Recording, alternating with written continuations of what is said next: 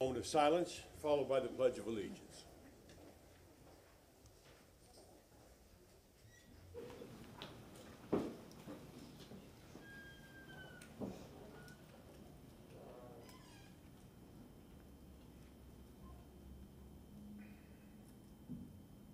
Thank you very much.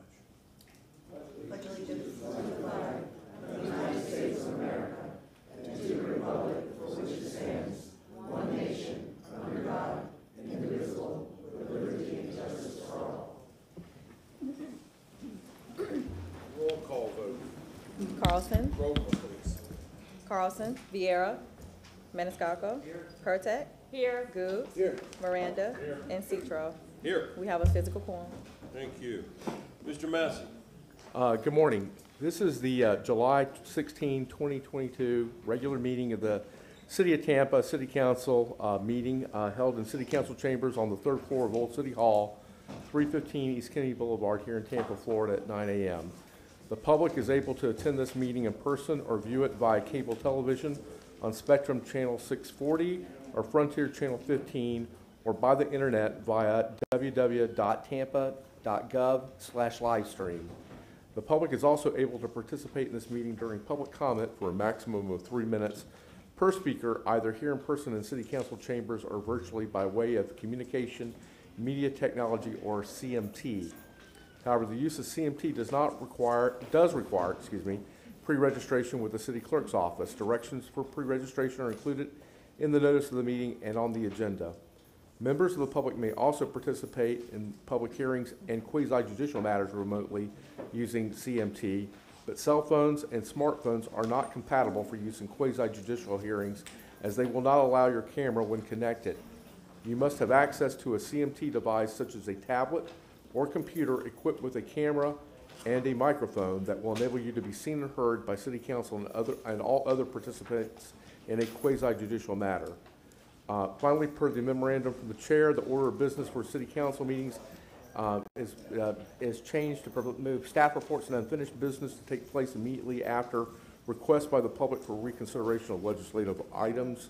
Could I have a motion waiving the City Council standard rules, procedures allowing public comment by CMT? Motion made by Councilman Maniscalco, seconded by Councilman Goode. All in favor? Aye. Any opposed? Thank you. Motion passes.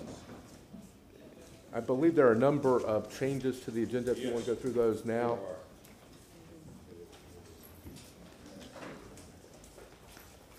Going through our agenda right now, I believe the first one is item number 12 will be heard under staff reports.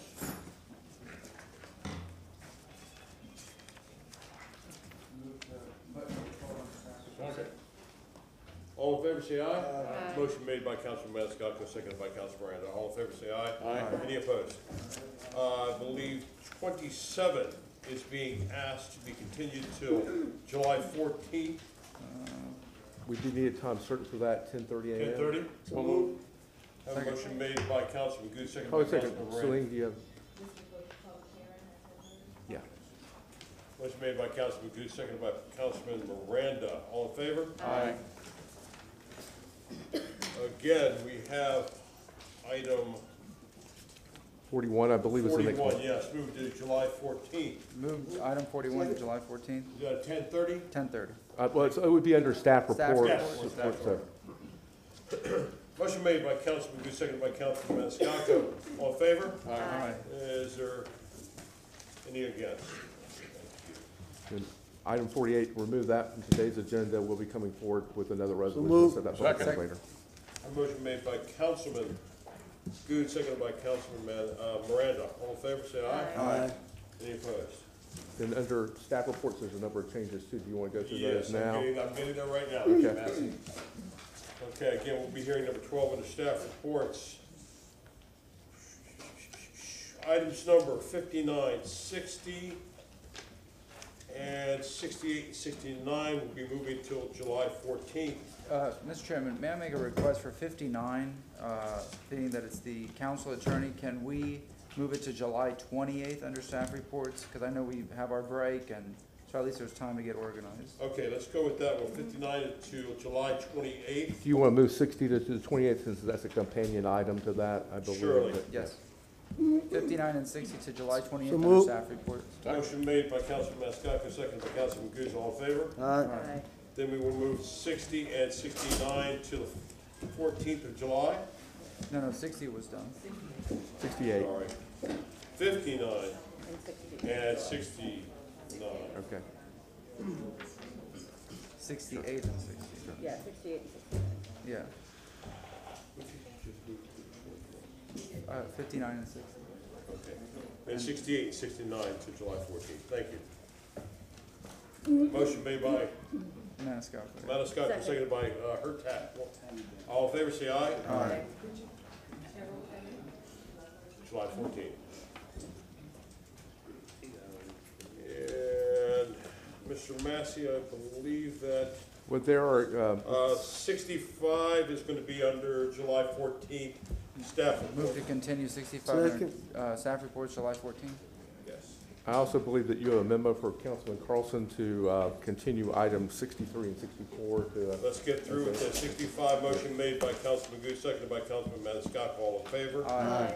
Okay, now I'm sorry, Mr. Massey. I believe we have a memo from Councilman Carlson regarding continuing items 63 and 64.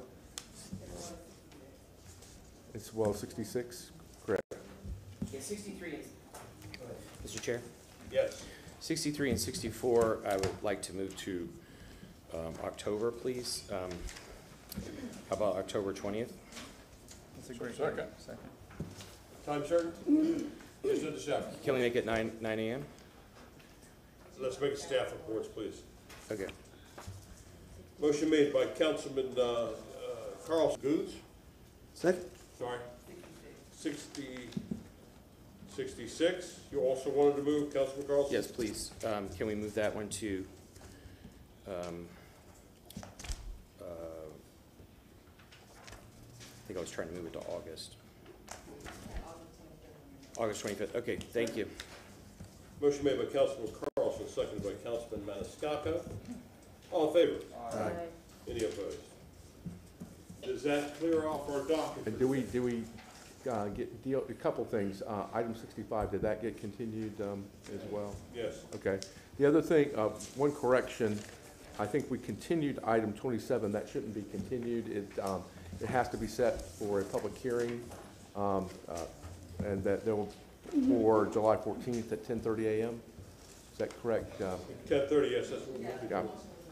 So it's not to continue, but it's to set a public hearing for July, for a public hearing on the matter. It's not properly before you this morning because it wasn't set for a public hearing, I don't think.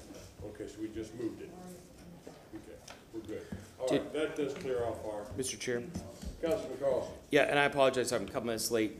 Number 68, I assume you moved already? Yes. I just wanted to say, it sounds like our attorney is coming back soon, but in the event, we need a policy in the event that our attorney goes out, and no offense to Mr. Massey, because he's a great attorney and does a great job, but we need to make sure, until we change the charter, we need to make sure that the attorney representing city council represents city council and only city council and does not And have that's conflict. understood. If Mr. Shelby would have gone for any more extended time, I would have loved to Okay. discuss this. So we'll wait until the, what is it, the 14th? Correct. Yeah, and then when we go to change the charter, we need to make it clear, because there is and I've talked to a lot of attorneys now related to the Florida Bar, there's an inherent conflict in the way it's set up, and that creates. Motion made by Councilman Maniscalco. One. Mr. Chairman. Yes, sir. Before we begin, I'd just like to wish a very special happy birthday to Sue Ling, who's right here with us.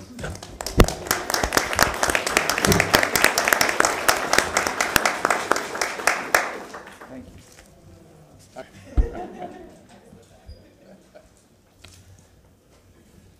All right. Item number 1. Who's got that one? ATU. Yes. Okay, Mr. Goode.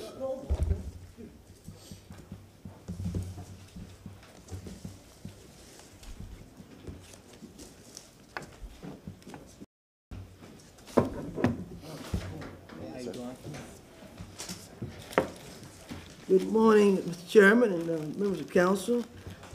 We have the pleasure this morning of the ATU Employee of the Month accommodation.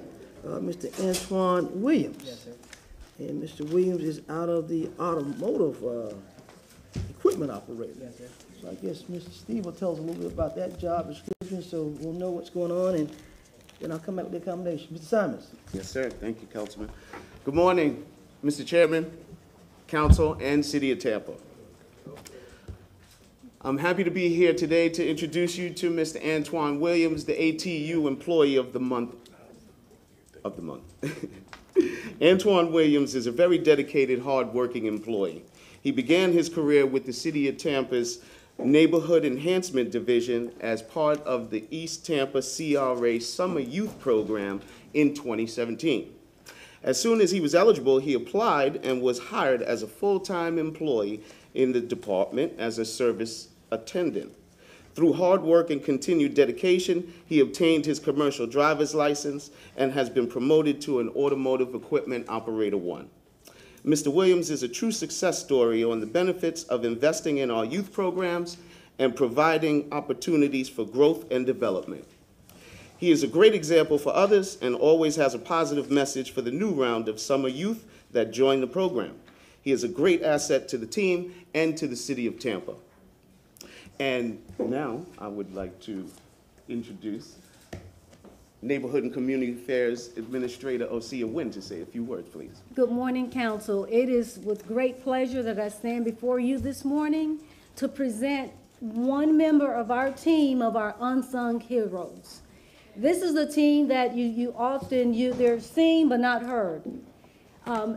To really celebrate the program that we have, from summer youth to a migration or attrition up through our city departments goes without saying that it is an honor for me to have one of our employees to navigate through that process. So thank you so much for supporting it. Thank you, Antoine, and thank you for all of our neighborhood enhancement team members who are actually out there doing the work. They're doing the work. So thank you so much. And then I'll have Good morning, Council. Keith O'Connor, Neighborhood Enhancement Manager. I just wanted to reiterate what Admin said. These are your true unsung heroes from up, and I appreciate the. Thank you. Continue along the lines of the acknowledgement. I'd like to read it in part. Dear Antoine, congratulations on being selected as the Amalgamated Transit Union's Employee of the Month for your professionalism, strong work ethics, going above and beyond in all aspects in your position as an automotive equipment operator. You are an asset to the City of Tampa, the Neighborhood Enhancement Division, and to our community. Well-respected example of others to follow. It is employees like you, Antoine, that make me proud to serve as mayor. Thank you for your dedication and service. Sincerely, Mayor Jane. And also, on behalf of... Before I let Antoine speak, gentlemen, Mayor Castor sent the letter, but no one can be more prouder than the person who represents District 5 and someone who had an opportunity to be a part of our youth program in East Tampa. That's why I always talk about that program is so viable, and having young people to be a part of the process of the city, to be able to have a summer job, work, get an opportunity to see what goes on in the city, and then get upward mobility to get a job within the city. That's what makes me so proud to say that you did it. I remember when Sal told me the first time we did, he says, we got a young man, he's gonna be elevated, and that's why I'm so happy that we have these type of programs and want to enhance those programs for opportunities for those who may not have an opportunity. So on behalf of Tampa City Council, in recognition of Antoine Williams, the ATU Employee of the Month, for your hard work and dedication as an automotive equipment operator with the Neighborhood Enhancement Division. Antoine began his career with the City of Tampa Neighborhood Enhancement Division as a part-time worker in East Tampa. Again, that gives me chills when I hear that word. East Tampa has someone doing the right thing and moving in the right direction. The City Council is proud to present this accommodation to Antoine, who exemplifies the type of employee who everyone admires, respects, and cheers to success. You're a great asset to the City of Tampa. And again, let me shake your hand for me, I'm very proud. You can tell my voice because Yes, sir. we had somebody who walked the walk and did it. Yes, So I appreciate you. appreciate you. All right, go ahead and talk. Yeah. Hey, I just want to say I'm big on, appreciation, giving somebody their flowers while, they here. So I really appreciate this award, getting recognized for my hard work. I just want to say thank you to Susan. She was always 100% behind me. I want to thank you to all my coworkers. They really taught me a lot. So this award for all of us, this award for the whole department. I really appreciate y'all.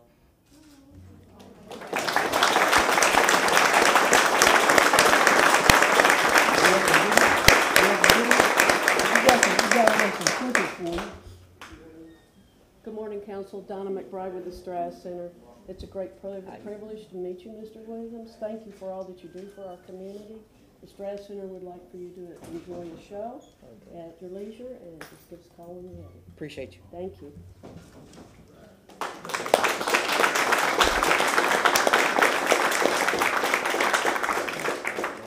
How you doing?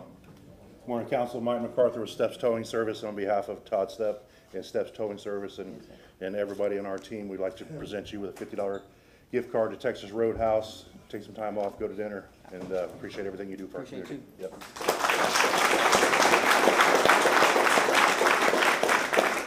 Good morning, sir. How are you? Good, good. You work for Suze? Yes. You do, huh? I've known her for a while.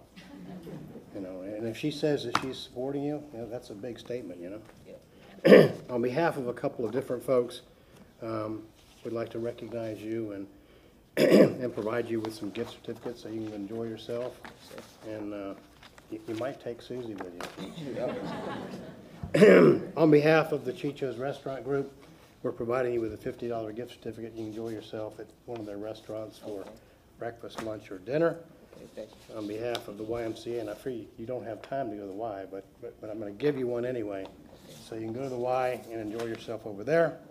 And on behalf of Yummy House, China Bistro, you can enjoy yourself over there.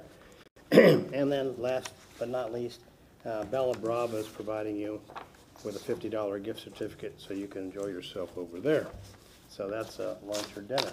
So there's your letters. Here is your gift card.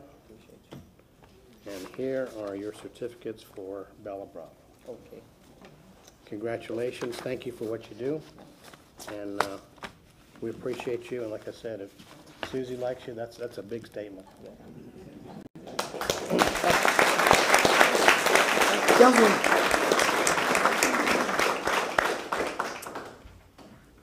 Council members? Councilman Carlson. Thank you so much for everything you've done, and thanks for all you're going to do in the future. We appreciate everything. Thank you. And yes, sir, and I'd like to echo that. Thank you for everything you've done. What you do is very honorable work, and you're investing in young people's lives, and so you can, look at your time here and in continuing here is just making that really critical investment. And it's been recognized by your peers, and that's a big deal. That doesn't come easily. So congratulations. All right, thank you. Congratulations, sir, on this recognition. Thank you for all your hard work, you and your entire team, the entire department, because you're out there tirelessly working hard. And we appreciate you from all of us up here and from the entire city of Tampa. Thank you. I want to say thank you as well. And I think it's amazing how you were able to start as a youth and then choose to just continue the path, because city employment has a lot of great benefits and wonderful things, and I'm proud of you as a union member, as a former union member. So I think it's really wonderful, and continue on with what you're doing. And who knows, you may be running the department before everything's said and done. So congratulations. Councilman Miranda. Thank you, Mr. Chairman. Mr. Williams, thank you very much for everything you've considered and doing. Thank you for being a member of 1464, along with the leadership of Mr. Simon. In life, those that take small steps are the ones that make it all the way up to another level.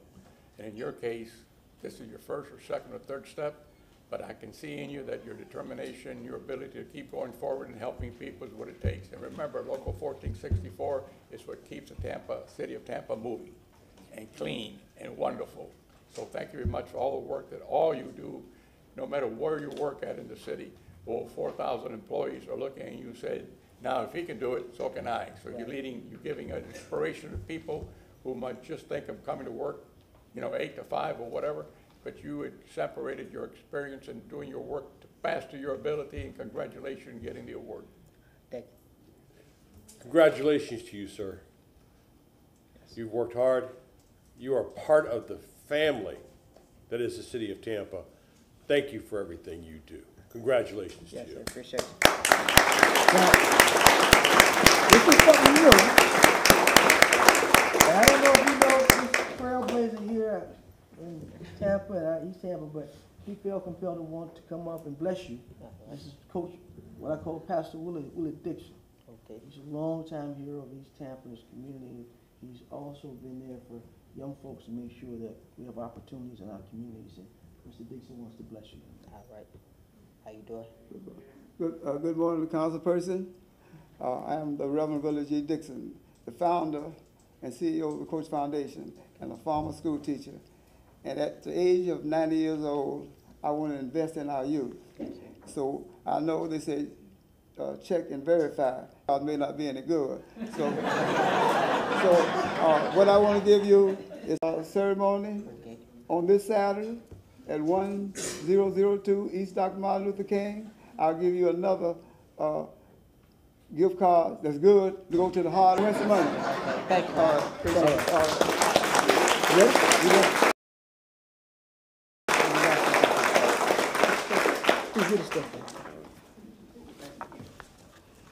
Dean, you ready? Thank you, council. Thank you.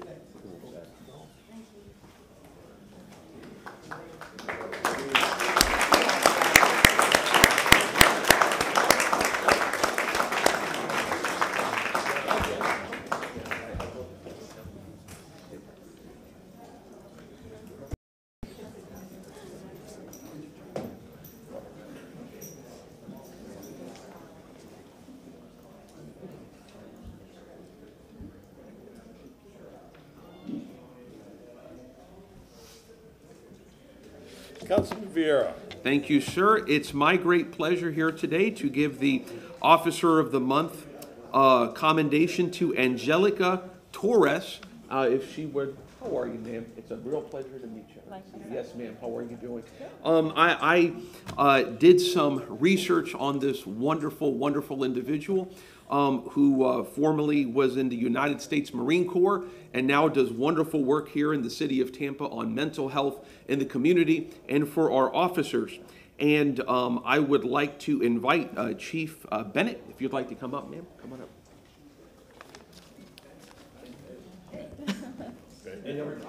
O'Connor. I'm sorry. It's okay, Bennett O'Connor. It's okay. Let me say, It's fine. I'm getting over. I have had a cold for 4 days. I'm slow today. I apologize. My mind is not working. Good morning, City Council. Chief Mary O'Connor here with the Tampa Police Department. Here to present Officer of the Month for June 2022. As Councilman Vieira said, Officer Angelica Torres. We are very proud to present her here today. She started her career with Tampa PD in 2019. Before coming to our department, she was a member of the San Diego's Police Department Behavioral Health Unit. In February 2021, Officer Torres had agreed to take a school resource officer assignment so she could assist with the development of our behavioral health unit for our department. While she was assigned to a school, she would regularly meet with our behavioral health unit leadership at the assigned school and assist with the development of the unit.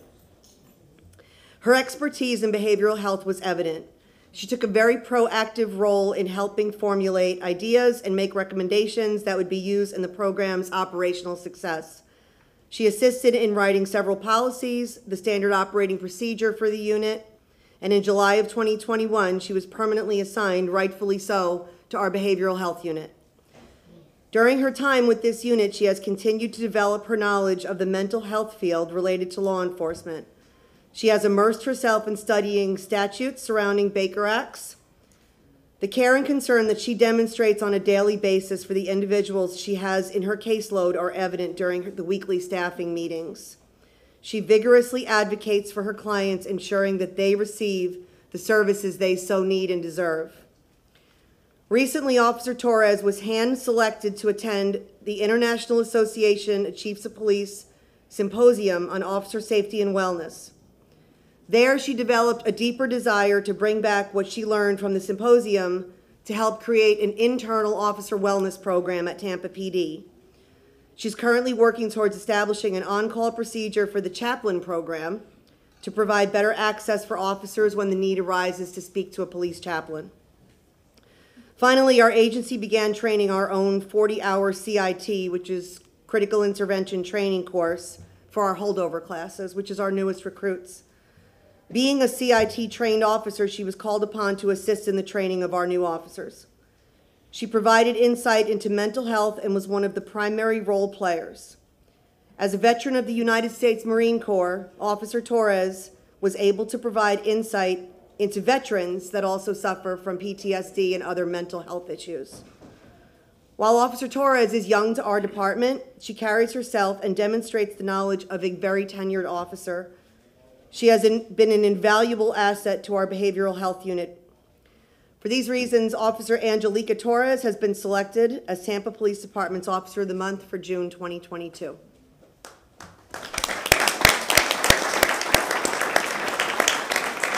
And Council, I'd just like to say, I know that you guys have heard me say before that wellness is very important, behavioral health is very important to our community and our department, and Officer Torres is leading the way in making sure that this very important initiative gets moved forward. So I'm especially grateful for her hard work. Thank you, Thank Chief. you. Thank you. That's what I get for taking NyQuil last night. It affects me significantly. Well, before we begin with the gifts and whatnot, I would like to present this Officer of the Month commendation to Tampa Police Officer Angelica Torres, who does such a great job. We appreciate all of the hard work that you do, and we appreciate, and you've been in Tampa for how long again? Since 2019. Wow, so 3 years and you're taking over. That's great. Well, God bless you. Dios te bendiga. Gracias. We appreciate you so much. Here you go, ma'am. Thank you. We appreciate you. And if you'd like to say a few words. Absolutely. Good morning to all. Thank you to Chief and staff. Thank you to City Council for this award. Definitely humbled by this experience. I'm grateful. I am proud to be a police officer with the Tampa Police Department. And as Chief said, mental health is important to me, and I will continue to give the community members my very, very best. Thank you all. Thank you, ma'am. And before we hear from council members, we have some gifts of appreciation from the community. PBA, go ahead, guys. Good morning, City Council. Darla Portman, Tampa PBA President. Brandon Barkley, Vice President of the Tampa PBA. I just want to tell you I'm super proud of you. You embody what a police officer is. You show City Council and the community, you care for the community, but you also care for the police officers by showing how you take mental health as a serious issue that's going on in our community, but also in our department. So I appreciate everything you do, and I also am very proud that you're a member of the Tampa PBA. So we got Busch Gardens tickets for 4. Pete Revy couldn't be here today to give them to you, so we have those. And we also have a plaque that was also made by one of our officers that works here. Thank you. Keep doing a great job. Good job.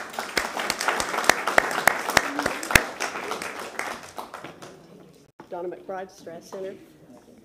Officer Torres, it's my pleasure to meet you, and thank you so much for all you're doing for our officers and the community. And it's especially humbling to know that in this day and time, wellness means a great many things. And your understanding of that is very important to our city. The Stress Center would like for you to enjoy a show on our behalf, and we hope we see you often. Thank you so much. Thank you.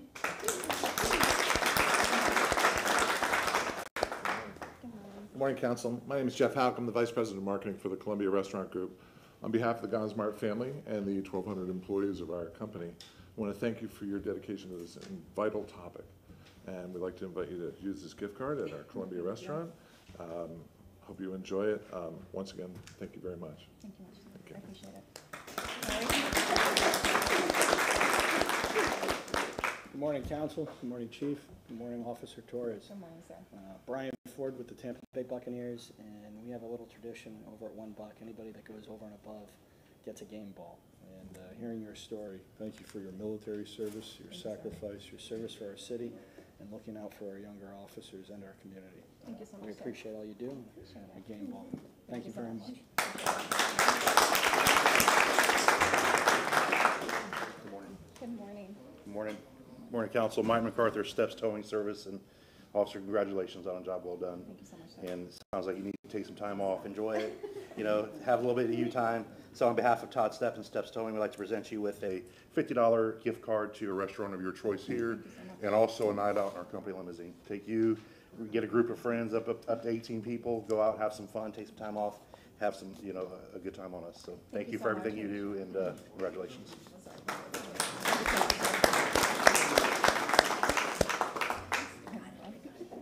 Good morning, council members. Lynn Earhart, Tampa Theater. Officer Torres, congratulations. On behalf of the Tampa Theater, we want to give you this little bit of gratitude, a gift membership to the Tampa Theater, and to thank you for protecting our community and our businesses here in Tampa. Again, congratulations. Thank you so much, ma'am. Be safe out there. Thank you.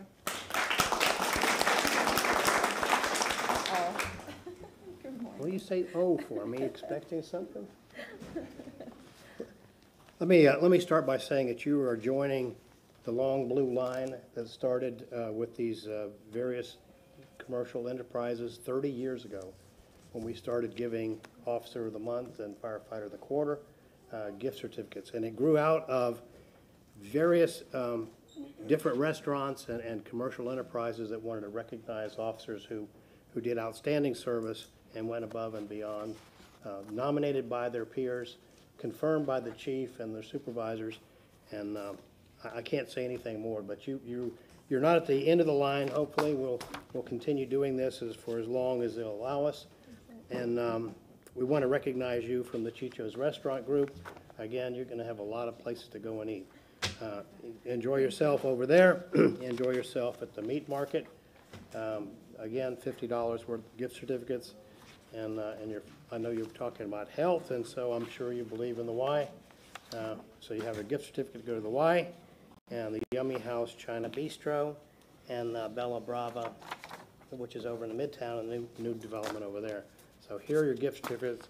If you have any trouble with this, my phone number's on here, and I guarantee them, okay? So they're not phony. They will work. It's not cash, but it's just as good as cash. So I appreciate you. Thank you very much, and hoorah for the Marines. Ron, thank you, sir. Appreciate it. And we have our friends at the Lightning could not be here today, so they asked me to present this $50 gift certificate from the Lightning. Here you go, madam. Thank you so much, sir. Thank you. Thank you. And so, council, if you'd like to say anything. Councilman Carlson. Thank you so much for everything you've done. Thank you for upgrading communities by moving here. And thank you for your service in the Marines. You know, 2 years ago, we heard loud and clear from the community that mental health was an important issue that we need to address. And City Council has pushed hard for the last couple of years to make sure we have programs and funding for mental health. Thank you to the police chief and others for pushing that forward. What you're doing is helping to solve some of the most important challenges in the community, and hopefully helping to prevent crimes that other folks in your department will have to deal with. So thank you so much. Councilman Maniscalco.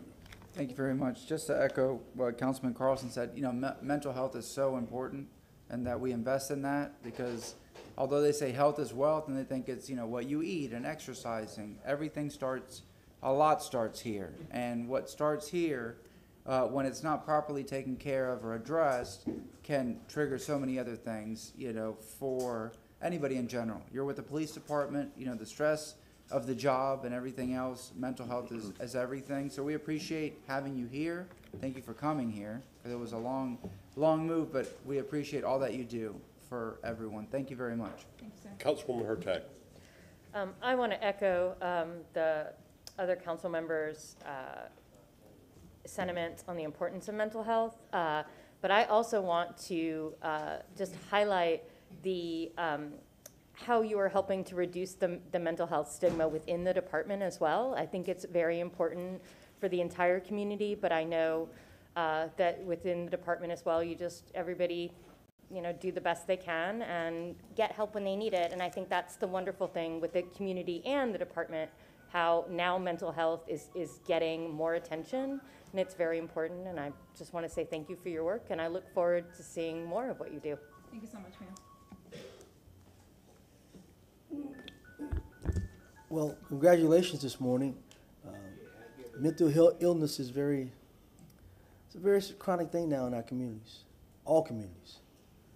And I don't know if it's the food, what they're putting in the food or what's going on, but it seems like the newer generations are experiencing probably a different mentality than when I grew up.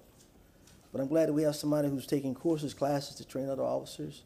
You know, I used to hate to hear that word, Signal 20. I think they changed that now, if I'm not mistaken. I don't know what it's called now, but, you know, you hear that, you're like, uh-oh. But I'm glad that we've got somebody who's working hard to make a difference and make a difference in the officer's mind as well. And that brings on a lot when you're dealing with people in our communities because you just don't know what they're going through. So I'm glad you're a part of the force and making that transition with the department to do better. Thank you. Thank you, sir. Councilman Miranda. Thank you, Mr. Chairman. Like I said before, myself, the other speakers, mental health when I was growing up wasn't in the top anywhere. It wasn't known about.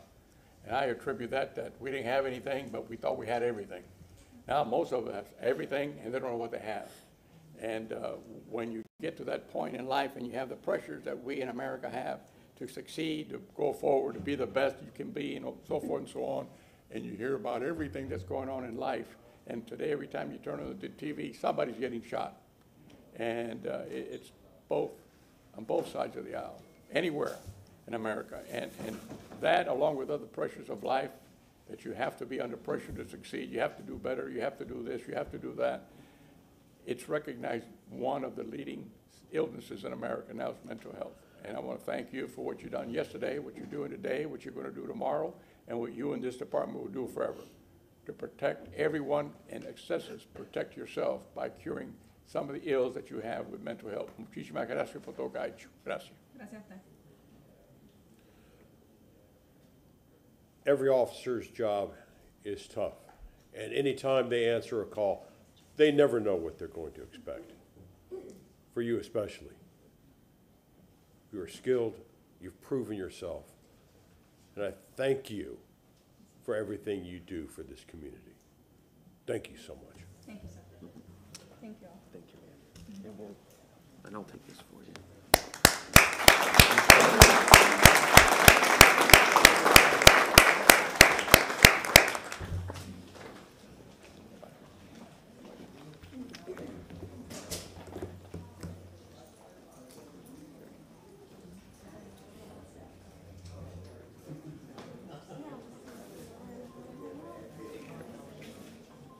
Yeah. Domino hit me, no.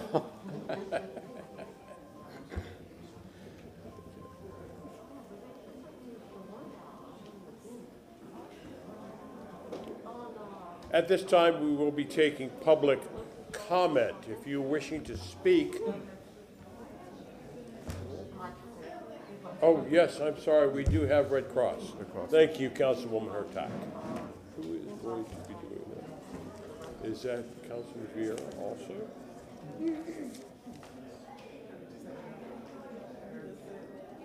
We have representatives from the Red Cross here. Yes, sir. Please, come forward. This is your time.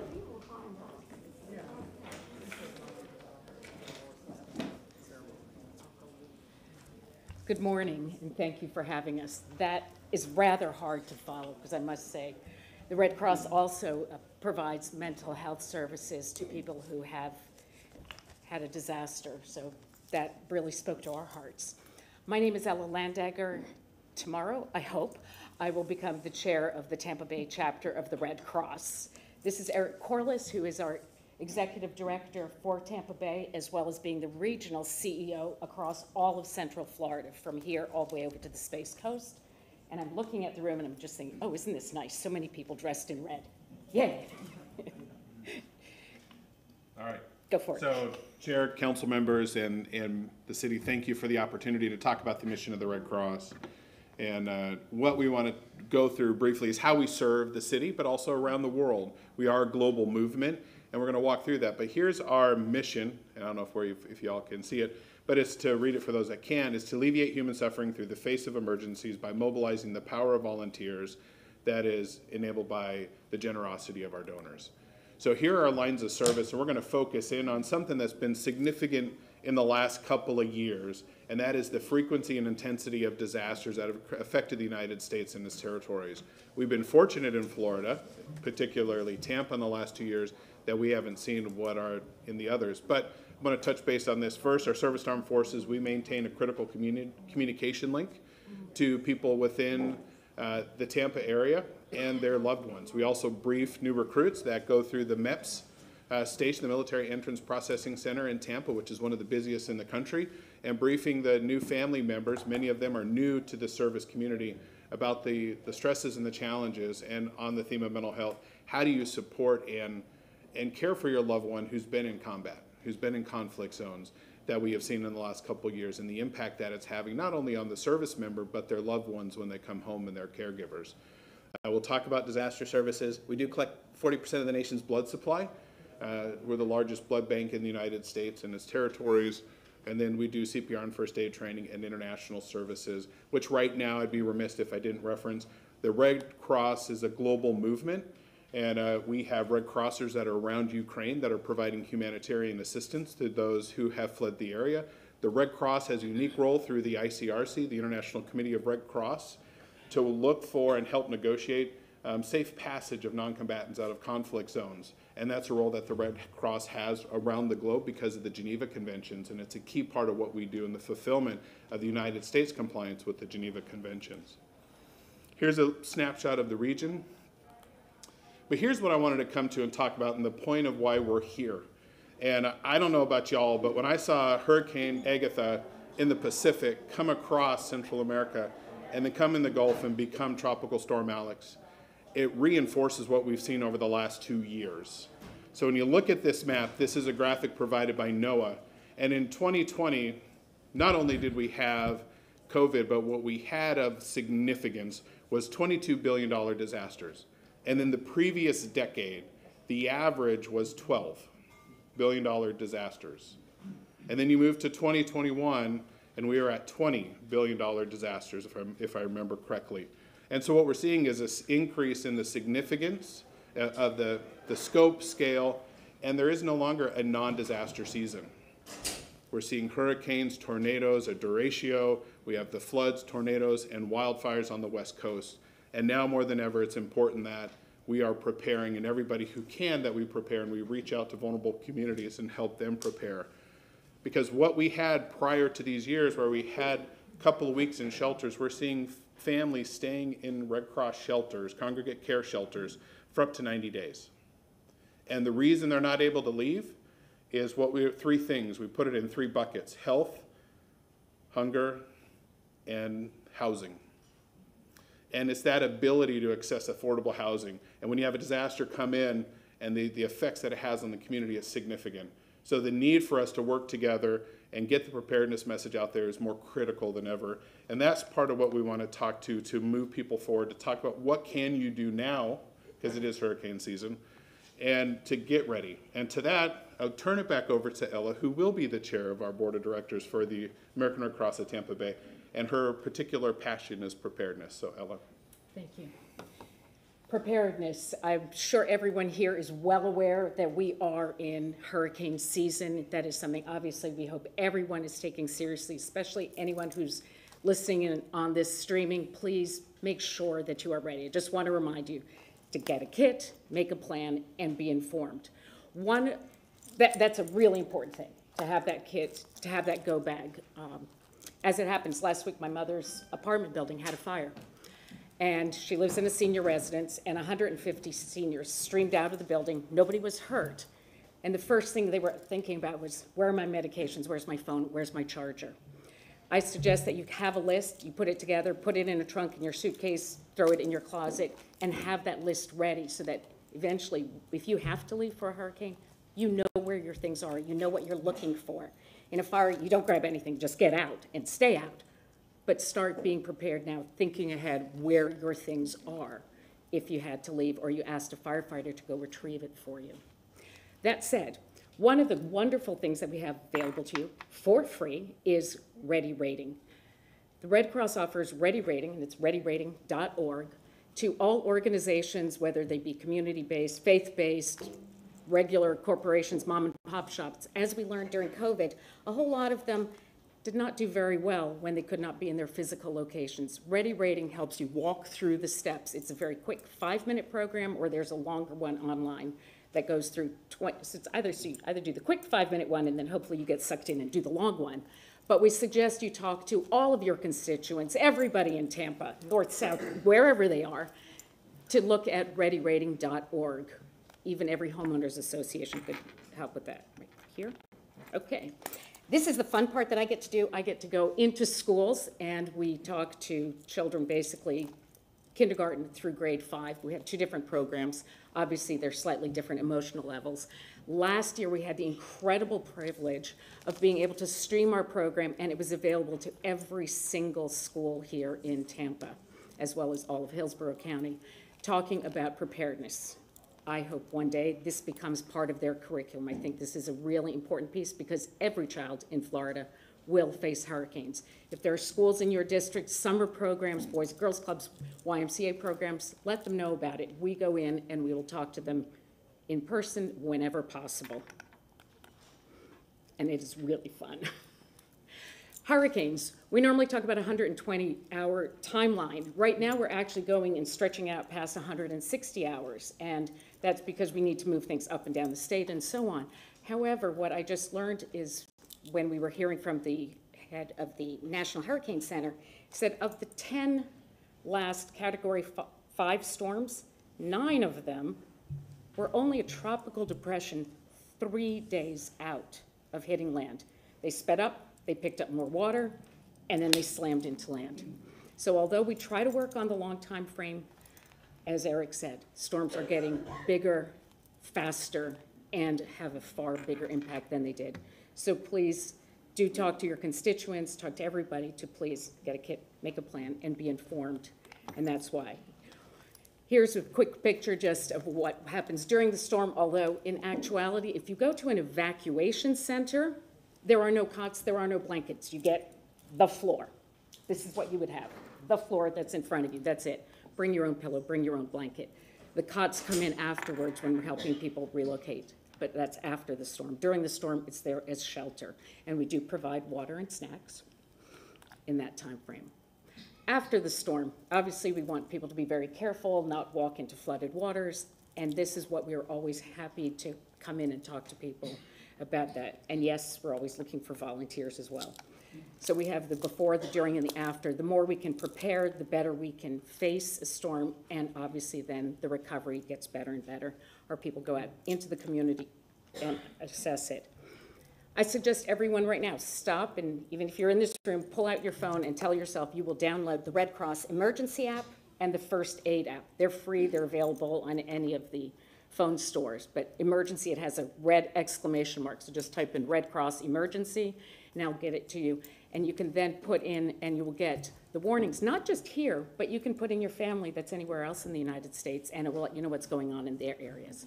My children are scattered around. I can tell when something's happening there, and someone's be like, be careful walking home, there's a tornado in your area. You know, it's that kind of a thing. It's a really great idea to do that. Also, anytime, redcross.org/Prepare Florida puts you into our office, and it's one way you can find me. Communication, again, we're on everywhere and all around. I hope to meet any one of you at any time. Please give Eric and I a call. We'd be happy to come in and meet with you, more of a one-on-one.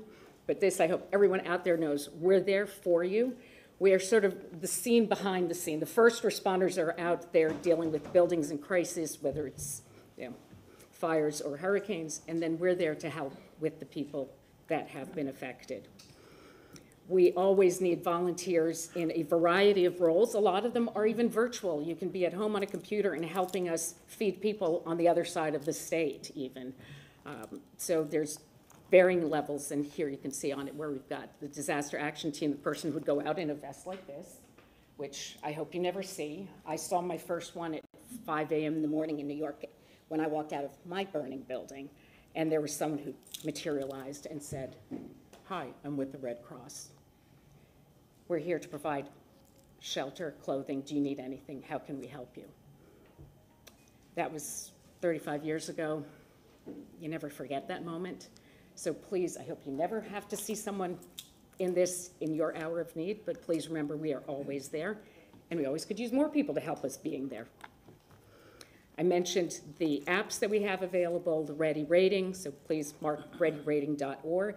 We also have, and you can find it through the Prepare Florida website, on second and fourth Thursdays, we do a webinar on hurricane and home fire preparedness. Anyone, everyone is always welcome to join us on that. And on behalf of myself and Dr. Ken, who is unavailable today, and Eric, I say thank you very much for listening to this message. One day we'll come back and we'd like to get accommodation, but hopefully not because we had a hurricane, but just because we're always there for everyone in your community. And so thank you very much for your time. Everyone back here. The other message I'm going to just leave you with. Have you done a fire drill at school? Everyone, hands up. You remember doing those? Have you ever done one at home? How about it? Where do you spend more time? Home, school, work? It's always at home. Please do a fire drill at home. Think about 2 exits from every room. Get out in less than 2 minutes. Fires spread faster than you can possibly imagine. And check those alarms every single month and do that fire drill twice a year. So it's 2 minutes out, twice a year do that fire drill. Every month check those smoke alarms. And most importantly, have a safe meeting spot away from your home. Because if you have a meeting spot, you all go to the same place and you're not running around looking for each other. The most tragic is when we hear of an adult going back into a building or a child going back into a building looking for a parent. Please have a meeting spot so you're all there and let the firefighters do their job in terms of going into buildings. Never ever go into a burning building. That is, I'm sure you've heard of it, the worst tragedies we encounter. So Thank you. I Council thank you for your members. time. Councilman Miranda. Say thank you, organization, the Red Cross. We live today in a world that's ever-changing, not because we want to change it, but we've been abusing it for so long that the environment is so thin that the areas like Colorado, like New Mexico, something that fires are there, that have been going on there now for a long period of time. And you look at California, you look at what's happening there, and you look throughout the country, right now in the middle part of the country, they're much hotter than we are, and we're down south and they're up north and they're having heat strokes at 110, 105 degrees. These are not normal things. These are things that we, the human beings, have created. No one to blame but us. Not only in this country, but in China, another industrious country, all over Europe and South America. You cannot continue doing what we're doing. You must take a look back, a step back, and understand, what if we had all those things back? Would it be the same? Would you have the same type of hurricanes? Would you have the same forest fires? And the answer more likely is no. So we want to thank you for saying yes to helping everyone who said, continue doing what you're doing. It's fine. It's never going to end. It may end in the wrong way. But thank you and your organization for what you do, and God bless each and every one of you. Councilman Carlson. Same thing. Thank you. Thank you so much for everything you all do. You all have been involved in the world's greatest disasters and have come through for all kinds of people, and have come through in Florida during terrible disasters. I pray every day, and hope everyone else will pray, that we never get a direct hit that hits us like Katrina or Andrew or one of those other hurricanes, and that we can instead be donors to other communities to help them. Thank you for sharing your personal story. It's a good reminder that we all need to do that. And please, if you all have information like the app and other things, please be sure to send it to us so that we can post on our social media channels to make sure our constituents know too. Thank you. Councilman Goods. Thank you for what your organization does. I've been in a fire, helped taking people out of a fire. The heat is so intense with a fire. And you always tell people, you're right, do not re-enter because you will not get out, because you cannot see. You can't see at all. You have to stay low to the ground if you do and look for a little light, but usually it's pitch dark and you can't see, so you can't find your way out. That's why it's so very important that you have a loved one and you want to go back and save them, but the heat is so intense. As soon as you hit the door frame, you're going to start to burn on your skin very badly. And then you're going to be engulfed with the smoke, the black thick smoke or gray, and it just overtakes your body right away. I do like the fact that you gave a few tips. And the Red Cross does a lot of disasters, but the most disasters they go to pretty much on a day-in-day basis are fires. Yes, sir. There are 4 a day in our region. Right, they're house fires. You talk about shelter. Yes. You talk about displacement, but the best thing that you could have told people is the meeting spot. Because if someone comes out or someone makes it out, they know where that spot is, and they can tell fire, tell us, hey, Johnny didn't come out yet because he's not, or he or she is not at the meeting spot. Exactly. Fire detectors.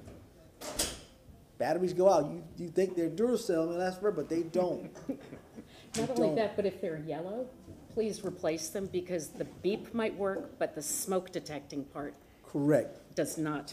So I like those tips. Hopefully people in the audience will take that back to our communities as well. The streaming, but those are 2 critical points that people need to understand. So thank you for the information this morning. Councilwoman Hurtak. Thank you for this.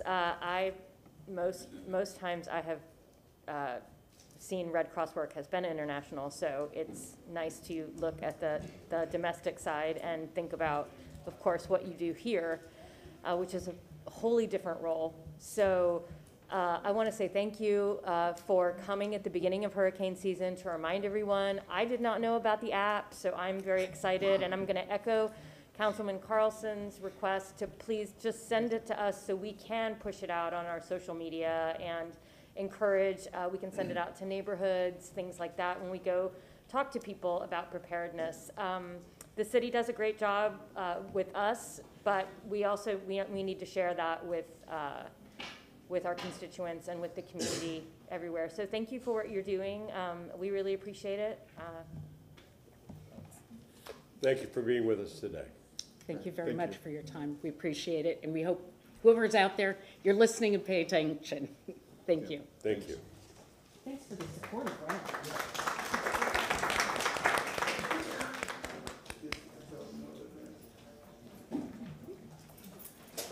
Okay, now at this time, we will have public comment. If anyone wishing to give public comment at this time, please approach the podium. We wouldn't mind forming in line. Mr. Adams, you can stay there. Forming in line, my left, your right. Please and thank you. Mr. Adams. Good morning, Council. I have been State your name, please. Eddie Adams, Jr. I have been informed that the United States government, Hillsborough County, have recognized and have official Juneteenth Day celebrations, and it's a holiday. It's a national holiday. It's a county holiday, but it's not a City of Tampa holiday. And the request was made last year for the city to consider it. And I'm quite sure you see that they have about 20 or 30 Juneteenth events going on within the next couple of weeks. And I think it's a disservice, because I know all you good guys up there are Democrats, and it's a celebration of freedom for black folks, and that's your highest, biggest constituent for voting and helping you guys do stuff. And for the city not to recognize Juneteenth as a holiday, you're doing a significant disservice and disrespect to a community that highly favors you guys. I mean, the one that's here, about 15 years ago, I was involved with the Sheriff Black Advisory Council, and the Sheriff David G. decided that he wanted to do his thing on the same day that we used to celebrate and award black members of his staff and jail and bailiffs and all that stuff, you know. So they decided they want to put them all together. So they took that day from us, and so we decided we're going to take a day, find a day that white folks can't take from us. So that's when we started a Juneteenth breakfast. That's about 15 years ago. And then we moved on to a Juneteenth luncheon. And we've been having the luncheon every year for the last 10 years, except for the COVID. And now, you know, a couple of years ago, the national leader of the Juneteenth Coalition was going to be our guest speaker. at our Tampa Juneteenth luncheon. So that was gonna be a big deal, but he got sick.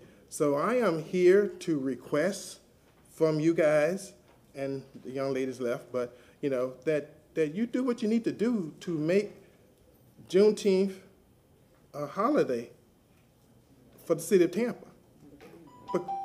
Because you're missing the opportunity to do something for a significant part of your community.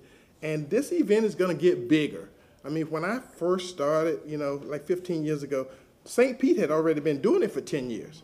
You know, so we were behind the time on all this stuff. But I want it to be so that the month of June, we're doing stuff all month long. And Reverend Dixon? And Reverend Dixon, okay, all right, thank you. Thank you. Mr. Chairman. Councilman Goode. Mr. Adams, a year ago, I made that request to the administration of motion.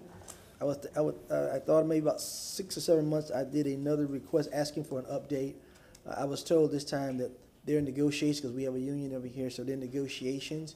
I'm hoping that regardless of negotiations or not, that is implemented, because the city can implement it regarding negotiation or not. They can implement that, so I'm hoping that's going to be done with this next contract, hopefully, sooner rather than later when it comes out.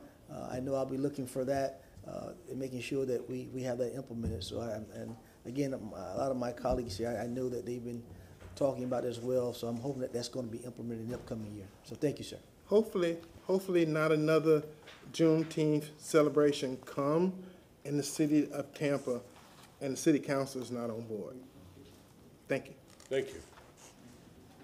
Good morning, Council. I had a couple of pictures I wanted to display. Your name, please. What's that? Your name. Oh, my name is Andy Savitt. I'm here to discuss or mention a huge flooding issue located off of Tampa Street between just south of Columbus, between Amelia and Francis.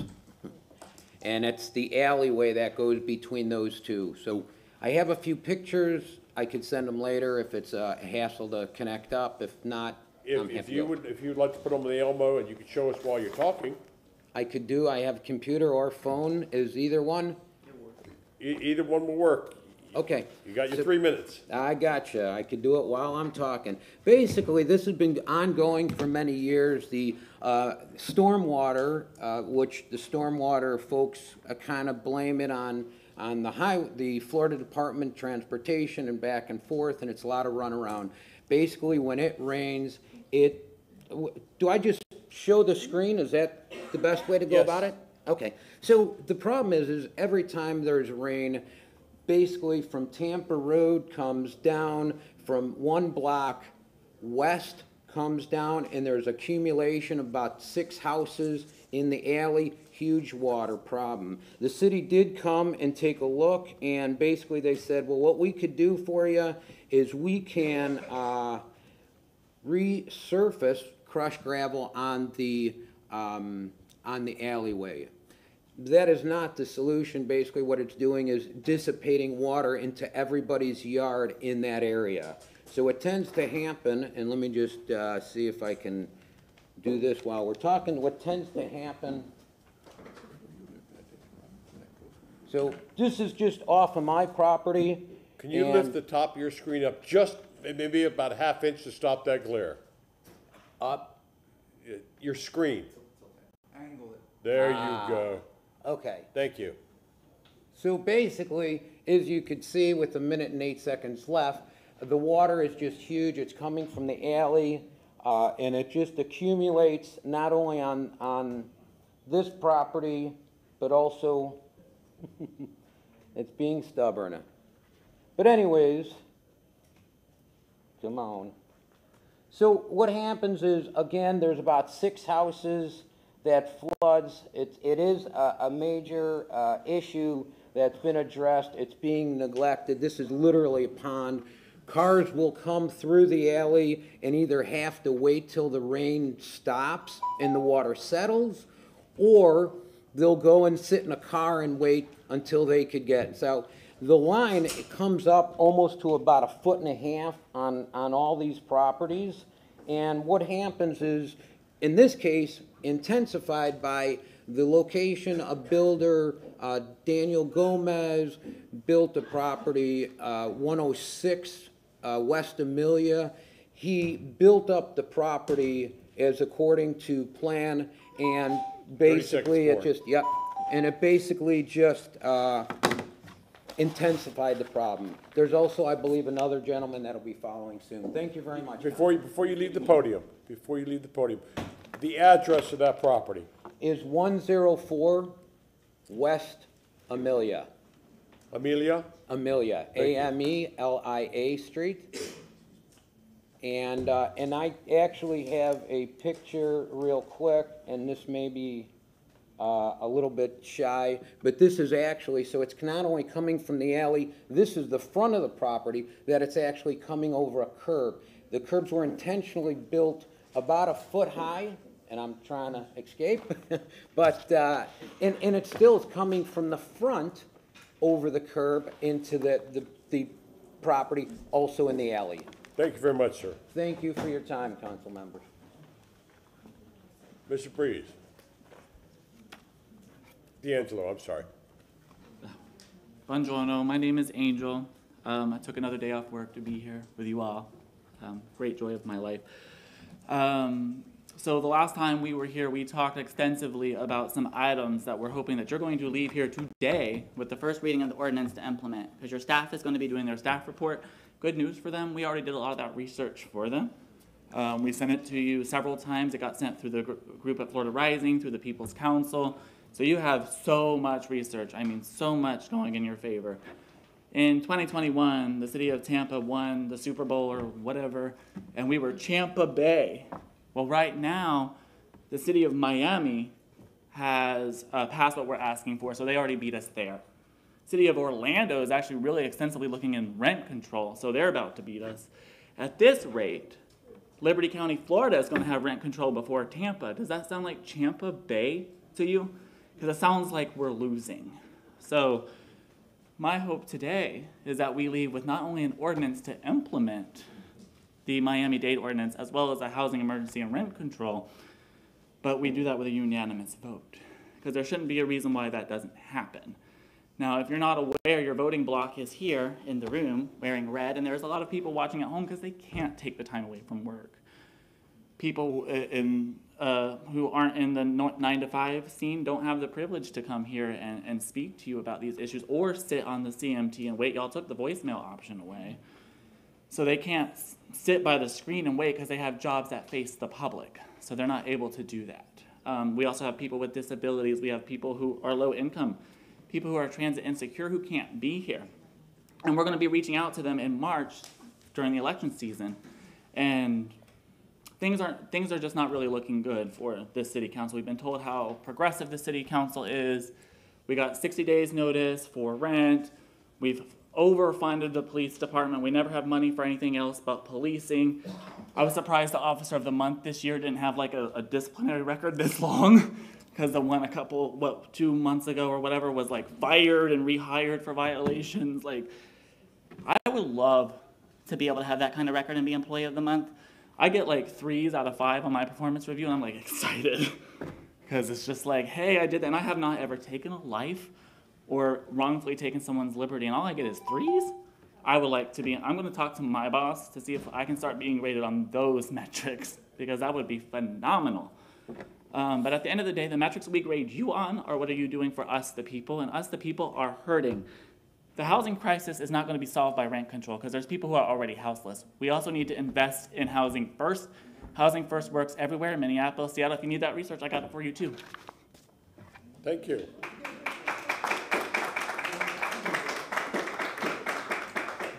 Good morning. My name is Keela McCaskill. I don't have on red, but I stand with the People's Council and Robin Lockett over at Florida Rising. I want to thank Councilman Vieira and Councilman Goulds for this past weekend for acting so quickly in a matter where some residents were living in unsafe, hazardous housing. And thank you for actually standing up and actually getting her temporary housing rather quickly. And that sends a message when you all do that. It sends a message that slumlord activity is not acceptable in the greater Tampa Bay area. Oh, I'm not here for that, though. I just want to thank you. A while back, you all voted to have possibilities to research a probate program. And what that would do is hopefully provide assistance to those individuals in this in marginalized communities or low income or middle income that can't afford to actually navigate through the probate process. I came by to share some information because on 2 days ago I hosted a probate summit, and what we found from the Hillsborough County property appraiser is approximately there's about $1.1 billion in real estate potentially sitting or awaiting to go through the probate process, which is an indication that too many people are living in homes with no legal right. Pretty much, they can't do anything in that home except for occupy it for as long as the house will withstand. They can't apply for FEMA assistance in the event of a hurricane. They can't go pay the delinquent taxes, I don't believe, if it goes too far. They can't contact the bank to make any negotiations. They can't even participate in the city program for rehabilitation because essentially they don't own the home. The people are living in a situation almost like a squatter because all they can do is occupy it, and it's almost unauthorized until it goes through the probate process. And as a individual in the community that has a very small nonprofit organization, I'm not an elected official, but I feel compelled to do something to help people get through the process when they're living in a home as almost a squatter. When I saw that information, I felt compelled to do even more than we're already trying to do. So what I'm asking for, I'm not sure if they're going to come back today or not, because it was only, I believe, was scheduled for today. But I want to ask again that you all consider as elected officials, the constituents should be your primary concern. I'm going to ask that you would approve a program that will assist with identifying a program that could help, because doing this program will help improve conditions of neighborhoods by eliminating blight and the quality of life in the neighborhoods. Secondly, a home in many families is the largest asset. It will help them continue in their generational wealth. Doing this program will make you feel good as an elected official because you actually can say that you help people maintain their family home. You end the racial estate planning gap. 65% of white Americans have estate planning and 23% of Black or Hispanic does. That's a great gap. And this, I want to ask the staff in closing, if they would just factor in the amount, if we would only save 20% of the individuals in this city that are in that category, in the probate that needs to go through the process, how much they would earn on just inheritance tax and how much they would earn in property taxes. I believe it's over $100 million. Do the math and you'll see the benefit of this program. Thank you, Mr. McCaskill. Mr. Chairman. Councilman Goode. I just saw Ms. Philly come in. I attended the summit a couple of days ago with Property Appraiser Enriquez, and you can tell his passion on wanting to do something. He sees it. I mean, the amount of money that could be revenue to all city in this county is astronomical. But Ms. Philly's going to talk about it a little bit later when we get to that item. I did have a conversation with her yesterday of remaking the motion that I'm going to restate later on in reference to how we can get with the other entities to look at some type of policy or program within the county. So we'll be restating a motion with that. And I did talk to her yesterday. That's why you didn't see it. I memorandum in your files this morning, gentlemen. Thank you. Hi, good morning, Councilman. My name is Kathy Kastner. I'm from the neighborhood of Forest Hills, and I'm here to encourage you to vote today to approve the bid for the Forest Hills Park Improvement Project. I've been very passionate about this.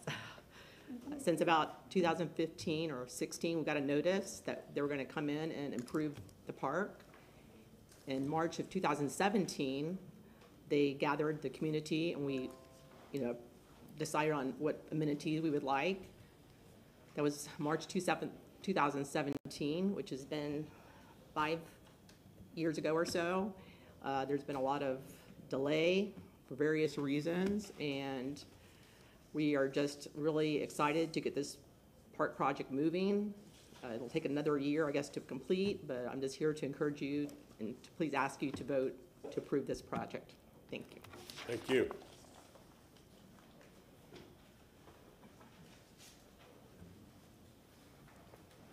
Morning, my name's Chuck Siegel. I've lived in Forest Hills my whole life, a little over 50 years. And I just would like to encourage you guys to go ahead and vote for this. We've been looking at making some improvements over there, and we're just looking to make sure that we can keep the community rolling and moving and people get exercising, and that's my point. Thank you. Thank you. I wanted to thank Chuck and Kathy. I always call Chuck the mayor of Forest Hills, and then I call Kathy Congresswoman Kathy, and I've known them for a number of years, but for coming in. But for background, just to amplify, I guess, what they were talking about, this is a project that was passed back when Barack Obama was president, and here we are 2 presidents later, and it still hasn't come forward. So, you know, there have been many, many, many delays, and hopefully we can remedy that immediately. But I just wanted to thank you all for coming out. It's been a priority of mine, certainly. And again, it's been delayed for so many reasons. But God willing, it'll be remedied immediately. So just wanted to thank you guys. Thank you. Thank you. And by the way, I Councilman understand Miranda. that where you folks live, there's the first Friday of every month, there's a what? What now? Karaoke. I heard one of the council members been there and he sings so-so. That's what the rumor is. But thank you very much. We'll certainly look at it. Appreciate everything you've done. Take care. Good morning. My name is Susan Root. I live in Sulphur Springs. I'm also a member of the Neighborhood Association, and I'm here today to discuss affordable housing. We have a terrible problem. People are being displaced. I'm a volunteer for Ottawa Baptist Church, and my job is to assist my neighbors in finding somewhere to go that they can afford. And I'm having a terrible time finding this. What are we doing? Every time a program opens, it's full in 2 days. People don't even have time to apply. We need some answers. Most of the properties in Sulphur Springs right now are rentals because everything is being bought up by out-of-state people. They're not doing repairs. The living conditions are deplorable. It's not getting any better, and I see nothing happening to help these people. We're having senior citizens on fixed incomes being displaced. We're having families with children being displaced. What are we doing? We need some help. People living on fixed income cannot afford these rent increases. It's just ridiculous. 3 times, and trying to get into a new place where you have to have 3 times the amount of rent to get into a place. That's close to $5,000. And people can't afford that. They just cannot afford that. Everybody's coming out on the streets, and nobody wants the homeless. But guess what? We're going to have a lot more.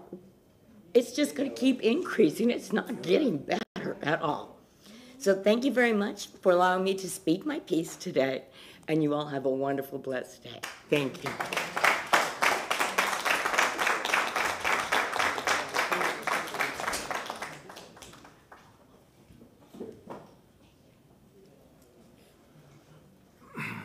Good morning, council. My name is Getulio Gonzalez Militieri. I'm here, housing is a human right. What are we doing here? You know, it's that simple. We've been coming here for months, since February.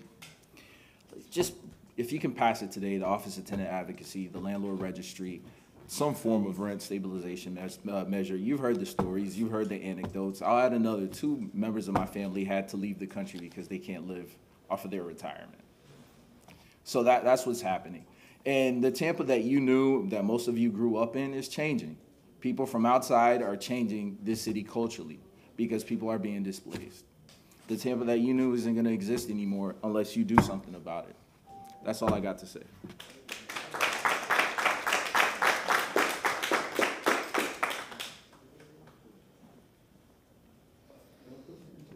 Council, I want to wish folks here. Please state your name. My name's Kat. I want to wish folks here a happy upcoming Juneteenth. And I want to also stand in support of, just to talk about how landlords continue to price gouge, property taxes keep increasing, as well as food and gas and every other expense. Healthcare is still unaffordable, childcare is unaffordable. Gentrification and the displacement of the working class, especially Black and brown residents, continues in every city and town in this country. So I support a landlord complaint registry, a tenant advocacy office. Tenants and workers are the majority of the population in this country. I don't know if y'all know that, but they are the majority. I also support a 120-day notice for tenants when receiving a rent increase and declaring housing a state of emergency. I was homeless for 11 months. Everywhere houselessness is increasing. Y'all can nod, but I know y'all, this is all on purpose. Like, we can talk about policies, y'all can talk about immediacy. We know this is on purpose.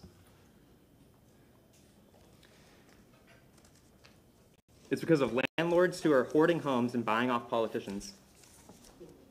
I am neurodivergent myself, and it was very ironic walking in and seeing y'all shower that cop with praise over their mental health support when the police are infamous for abusing and murdering those who are neurodivergent and struggling. Thank you.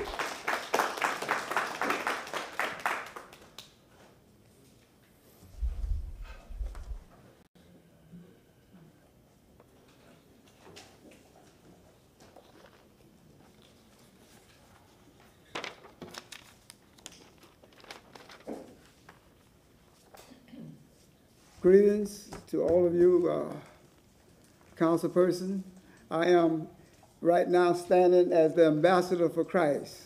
I don't wear this red because I'm a Kappa or because of Florida Rising, but I do agree with Florida Rising. But there was one that said, "You shall know the truth, and the truth will make you free."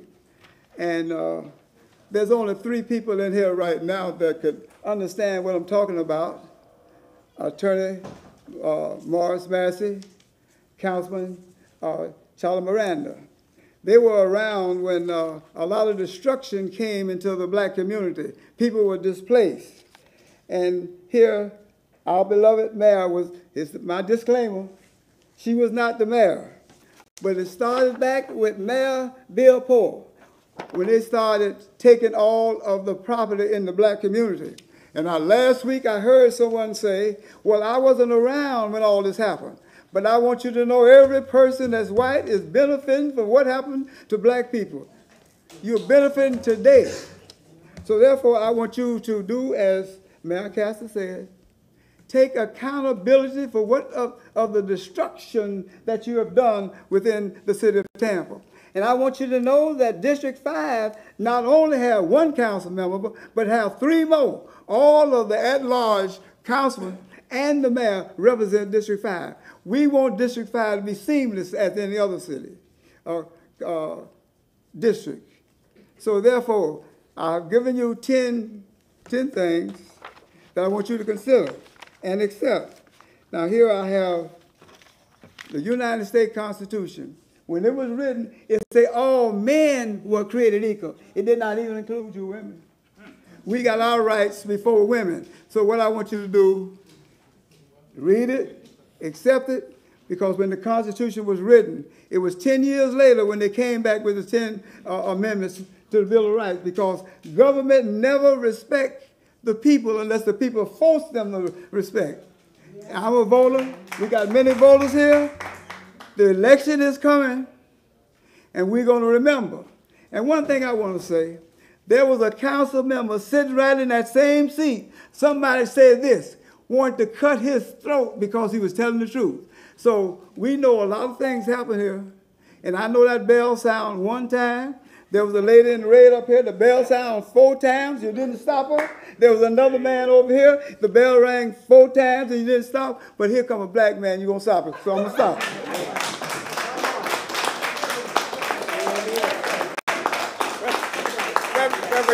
Reverend Dixon, you still got 30 seconds left.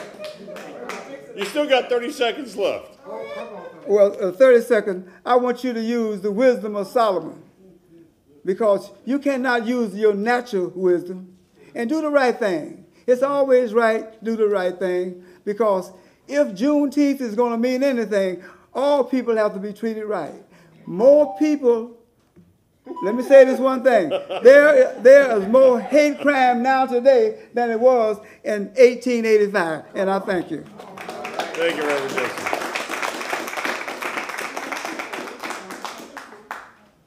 That's not my phone, though. Mine's here. I'm 90 years old, but I don't forget my phone. I want to read that. This one is here for you. So they can use that. Here you go. This is the reminder. Good morning, City Good morning. Council members. I'm Zulima Ramos, zip code 33614. I co-facilitate a local nonprofit that supports low-income residents, have lived in Tampa for 15 years, and am deeply concerned, like the rest of the folks in red and many others, about the state of housing in the city. I've watched countless families thrown out of their homes by the Tampa police and Hillsborough sheriffs onto the street in a global health crisis, simply because it costs more than they will ever make to keep them housed. In 2022, we have to ask ourselves if human life is worth more to you than money, if cut up pieces of tree are really more valuable than our neighbors. As your constituent, I am here in full support of the People's Council of Tampa housing demand letter, as well as other demands, many that are based upon a successful ordinance in Miami. And if they can do it in Miami, we can definitely do it here with less people to support.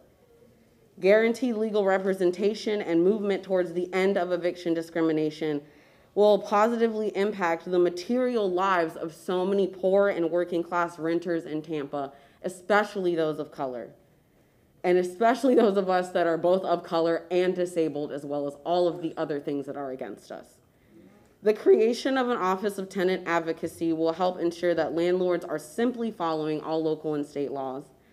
In addition, I'm urging you to invest at least $40 million of ARPA funds into a community-ran houseless shelter and Housing First program that is unconditional and not faith-based. Defund from what doesn't work, like militarization and increase of police that are clearly not helping with the houselessness crisis, and refund community needs like guaranteed, affordable, climate-ready housing for all residents regardless of their immigrant status.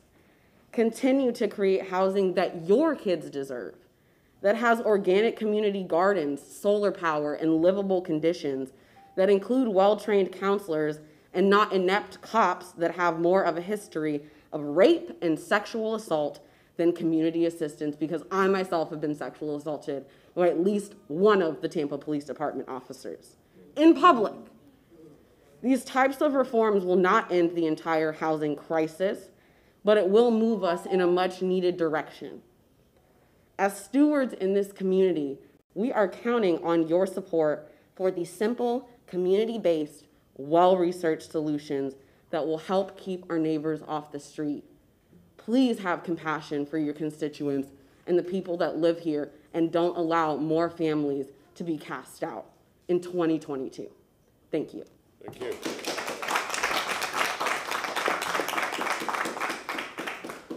Good morning. My name is Verita Andre. I'm over here on behalf of Madison Highland Apartments. They went up on our rent $111. The one bedrooms, they went up on $93. We can't afford it. We're all senior citizens trying to do the best we can. We all are on fixed incomes. We need y'all help, and we can't do it without y'all. We also know God is in control, and he's the only one who can make it happen for us. So I thank God for that also. We're also thanking God for the help that he's sending us. Not only you all, but our Florida and R3. They are trying to help us also get the rent under control. A lot of them gave $932. They tucked it and sent it back to them and told them they want the full $1,043. We can't afford that right now. Also, it's things happening in our apartments where we can't even come out our doors because we're scared we don't have no security. That's not right. We had the security when we first moved there. They took it away from us. So we're scared to go outside. They sit outside, but they come right back in to smoke their cigarettes because they're so scared somebody's going to hurt them. We done had one that got robbed. We done had cars taken out our driveways where they stolen our cars and stuff. We scared to even leave our cars and not put our alarm on, make sure everything is going on right over there where we at. We all work together over there. We all get along over there, but we can't get along and someone's getting put out. We just got a 3-day notice. Everybody over there got a 3-day notice on our doors. For what? We tried and we can't do it without y'all. Could y'all please help us? Thank you.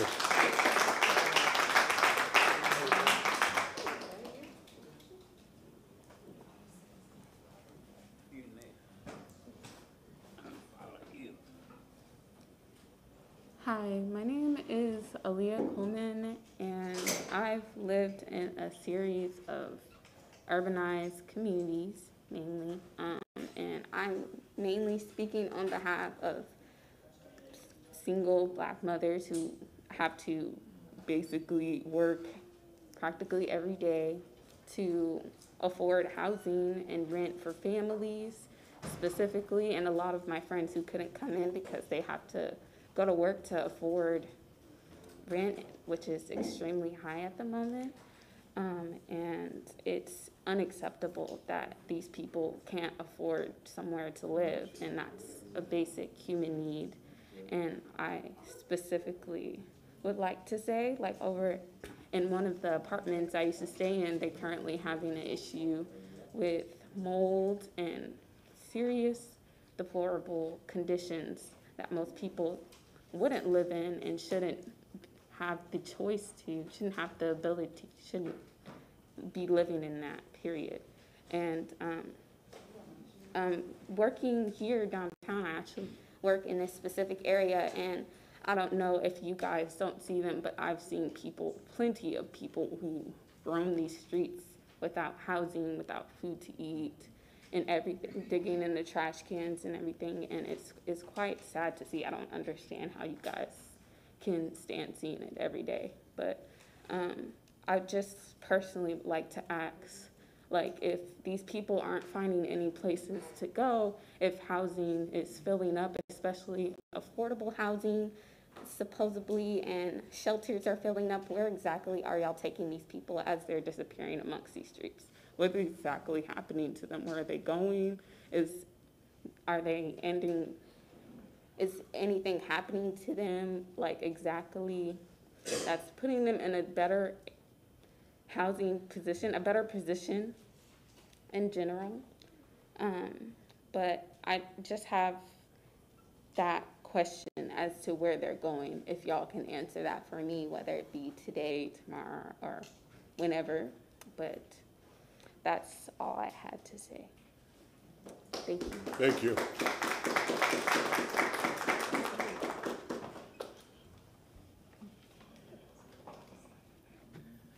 My name is Pastor Frank Williams, located 1112 East Scott Street. I think you all ought to know that by heart now, but nobody seems to come to want to solve our problem. They built a fence all around the church to keep us from worshiping. They don't want people to park over there. Everything is going on at the church, and not realizing that if it wasn't for the church, Tampa wouldn't be as great as it is. But we got to understand, y'all mistreat black folk. Why? I don't know. And who killing up the white folks is a white boy.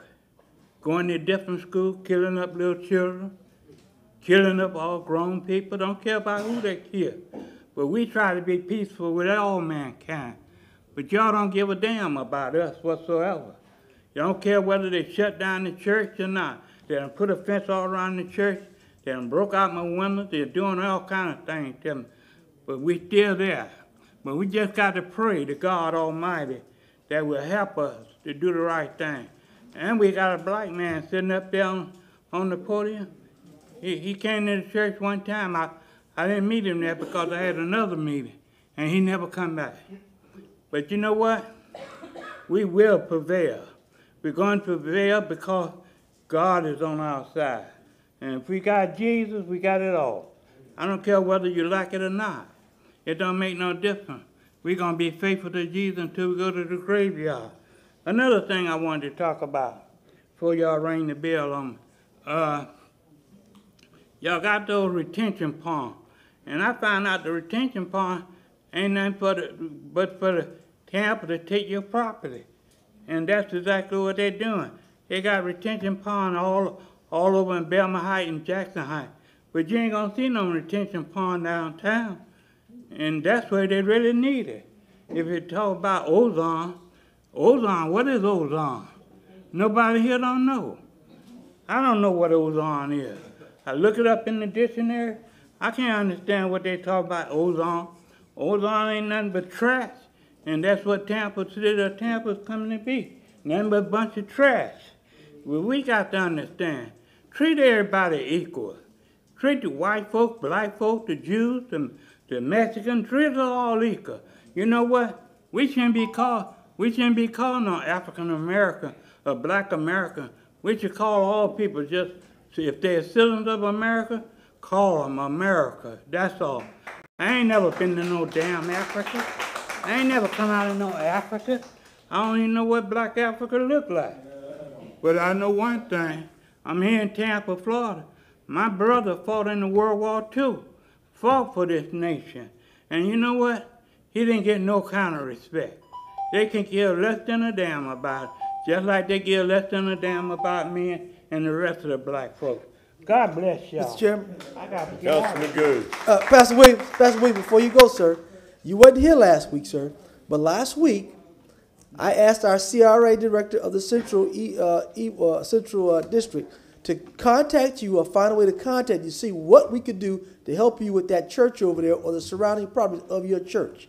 Well, I'm here this week. Well, and he said they said they're trying to come, but I made a perfect plan to ask them to go and look and see what they could do, if anything, to help you out with that grass, whatever's going on. And also, I'm by your church, and I made mention about it that at your church used to be the old Allen Temple, if I'm not mistaken. Yeah, that's where it used to be. So I know all about the history.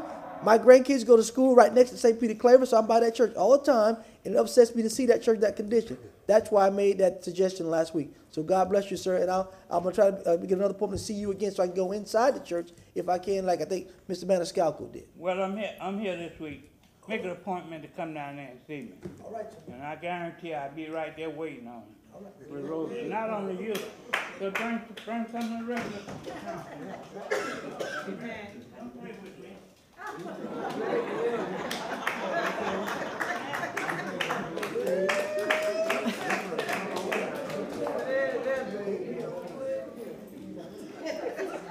Yes, ma'am. My name is Margaret Petty. I reside. Ladies and gentlemen, this is public comment, so please allow the lady to speak. Thank you.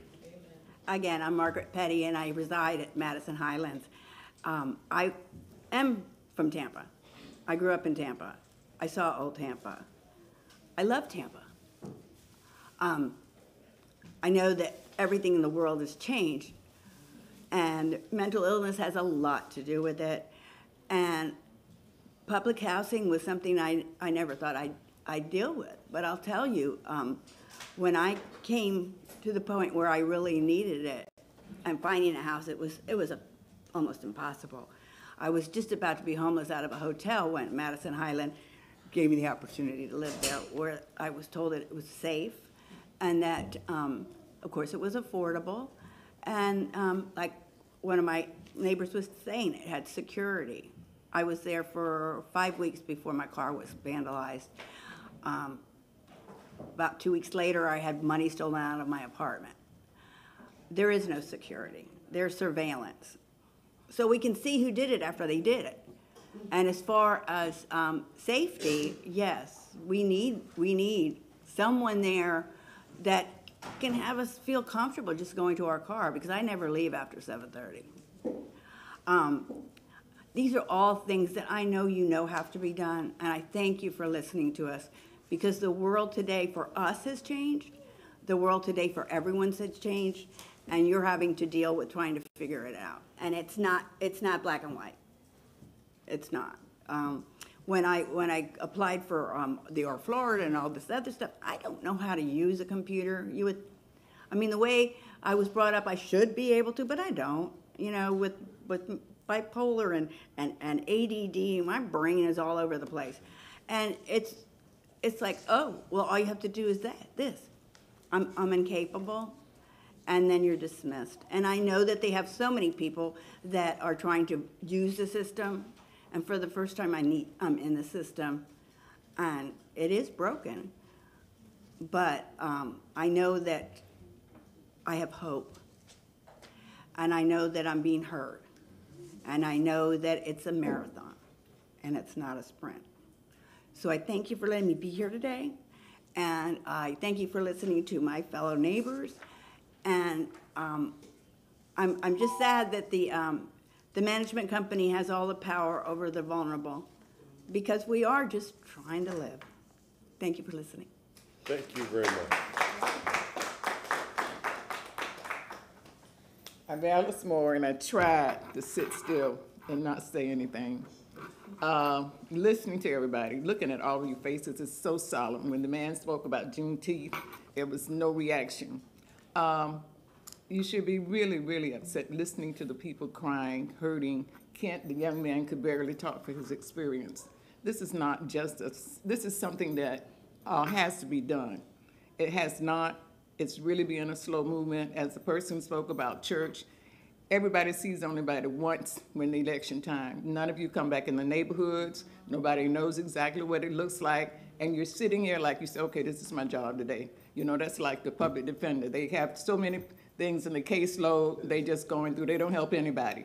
And nobody cares whether they do or not, so the people go to jail for nothing. Yep. These people are suffering, all of us, not just say myself, but they are really suffering.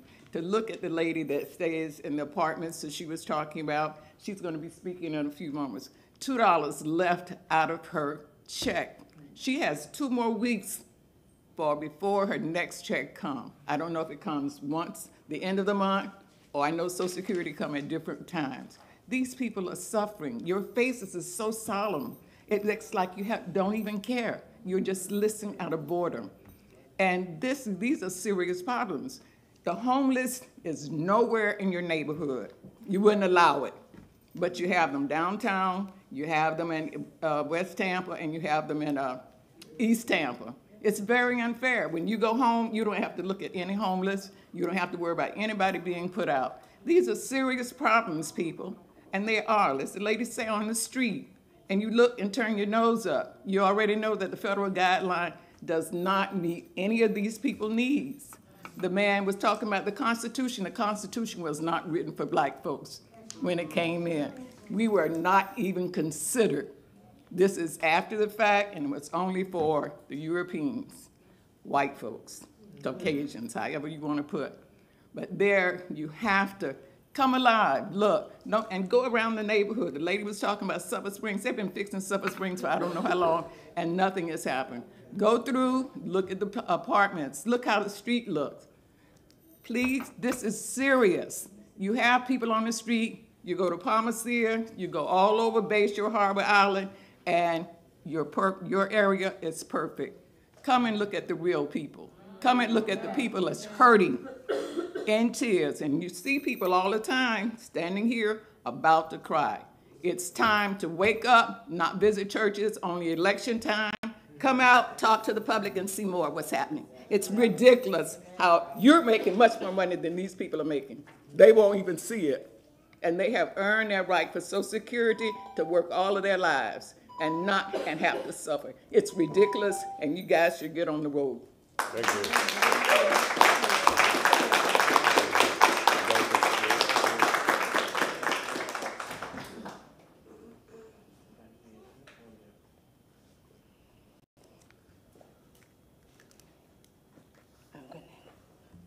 Good morning. Good morning.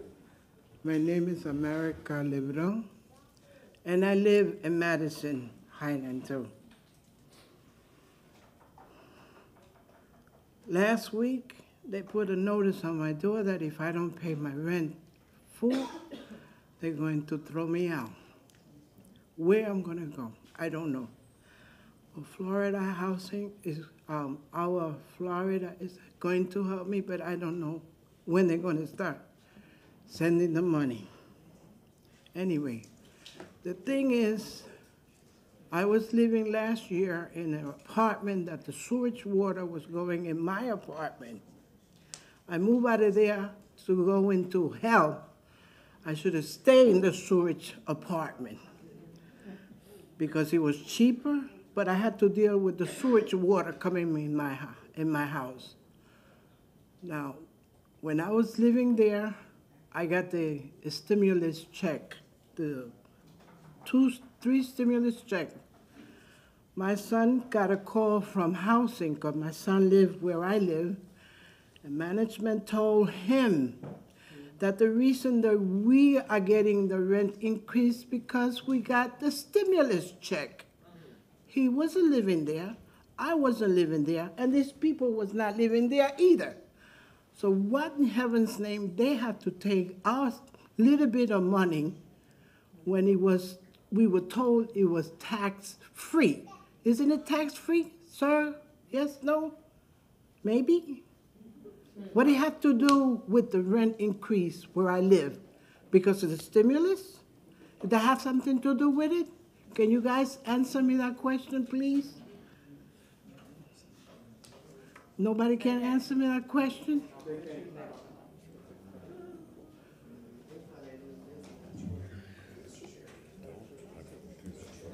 Nobody can Councilman answer? Carlson. And I would like to go there, but we still have some council people that tend to answer people that are speaking in public comment. Ladies and gentlemen, this is a public comment. This is But for that's us a to hear public what you're comment saying. too, sir. Yes, but that was a question. We tend to have, as our city council, is to listen to the public without Yes, any type yes. of rebuttal, without answering any questions. All right. But I thought the stimulus check was free for us.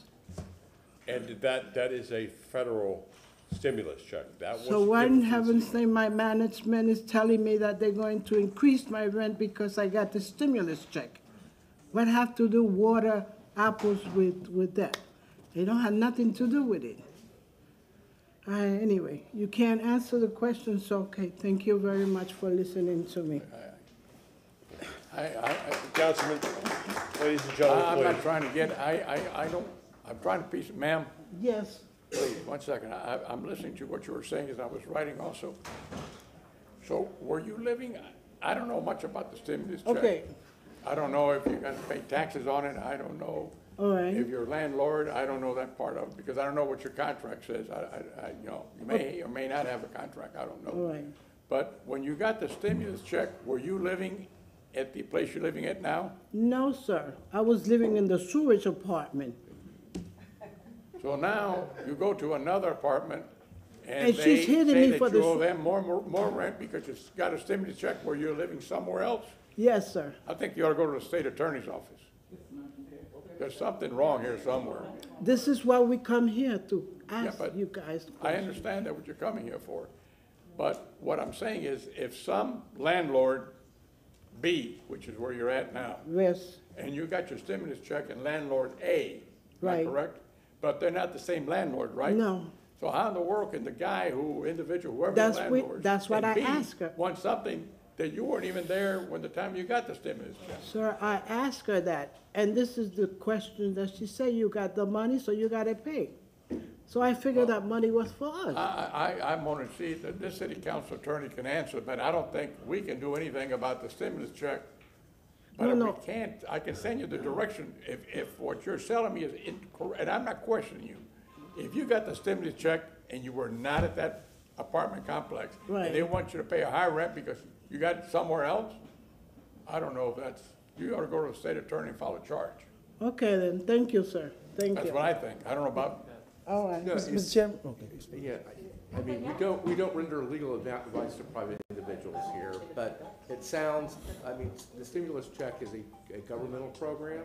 It shouldn't be related to the Well, rental payments that that's- are under your lease.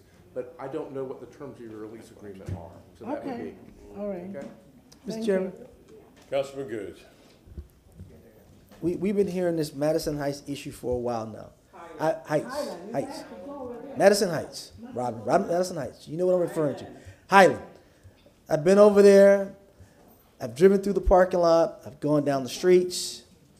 I've asked staff to have the police go over there and have a community meeting with the residents in reference to the security issues. I've asked staff to get with the management company in reference to your security guard that was there or what's going on with your security issues. I've asked staff to go over there for folks who are having issues with their housing issues, to talk to those folks or get a meeting with those who are having issues. Me as the District 5 councilman, I've done those things. I don't control staff. I only can ask them to go do things because staff works for the mayor. Let me make that clear. I can ask them, and I've asked those things to be done. I'm hoping that they're getting done. I haven't had a report on that, but I'm going to ask today, and I get a report from the police department, the district manager, of have they gone over there, met with those residents, other concerns about the crime, whatever issues going on, and I'm going to, I see Ms. Feely's here, so I don't have to ask her, because I'm sure she's writing it down, because I want to know, have we gone over there, gotten with those residents who need assistance, who may not have computers, who may not be illiterate, to go over there and see who we can help and who we can't, and where we can send them to get some help. So I'm going to ask that one more time to staff. I know they're listening. I've done that 3 times now. I'm going to ask for the 4th time that we have 10 police department go over there. I've asked our CRA manager to go over there and have a community meeting with the residents to find out what's going on, to see if we can address those issues. I'm going to personally email him today and call him today to see what he's going to facilitate that issue, because that is a point that we have to do, and it hurts me with our seniors. So I want to make that clear to the folks that are at a senior center, that I'm going to do that for the 4th time again and ask the administration to please get back to me on when they're going to do these things. So you don't have to come here, because it's hard for you guys to get here, to find parking, to do a lot of things, because a lot of you are disabled. And I saw the lady in the back, but she was trying to get up and other people to go help her. That hurts me that we have to have this. So I'm going to ask for a 4th time that the administration get those things done and report back to me, so I can be able to give a report to the community. Thank you. Ms. Lockett. So before my time starts, I want to reply to Councilman. Ms. Lockett, this is 3 minutes of public comment. If you want to take your 3 minutes to reply or rebuttal to Councilman No, I just want to Goose, provide him with some information to the question that he's asking. Can you do that after the meeting or write it down? Okay. So Robin Lockett, Florida Rising. Councilman Goose, I have been in contact with Ms. Travis in the process of setting up services for Madison Highland, getting those pockets together. Madison Highland, we also have met with the police chief, and they were supposed to increase the service around there. So some of that stuff is in the process. Good information, Councilman Miranda, in regards to providing that. Maybe this is a state attorney's issue, because they're price gouging, they're doing things that doesn't seem right, and so forth. So that's a big question. This is a civic engagement situation, right? Some of these people have not been down to city council, so this has been a real interesting journey for me, right? They knew that there was nothing going to be done with the request, the unanimous vote 2 weeks ago. But they wanted to come and sit and listen to the process, to be involved, to see what the findings were. So this is a real civic engagement. I don't know whether you guys realize that, because once they really start to understand how things work, and that this council chambers is for them, they're going to be down here a lot. They're going to be down here a lot, and that's what you should want. In regards to, we're dealing with a lot of seniors. There is an issue with parking here. Can't find parking spaces. Now, when they go to the meter, they can pay, they don't have to pay, but there's no, just like maybe on city council days, when there's a council meeting, that those things are outlined some kind of way, identified as for disability, because there's nowhere for them to park anywhere. So I'm driving up Kennedy, and I see Miss America's pushing her walker up the street. So there's something that has to be done there for them to be involved with this civic engagement.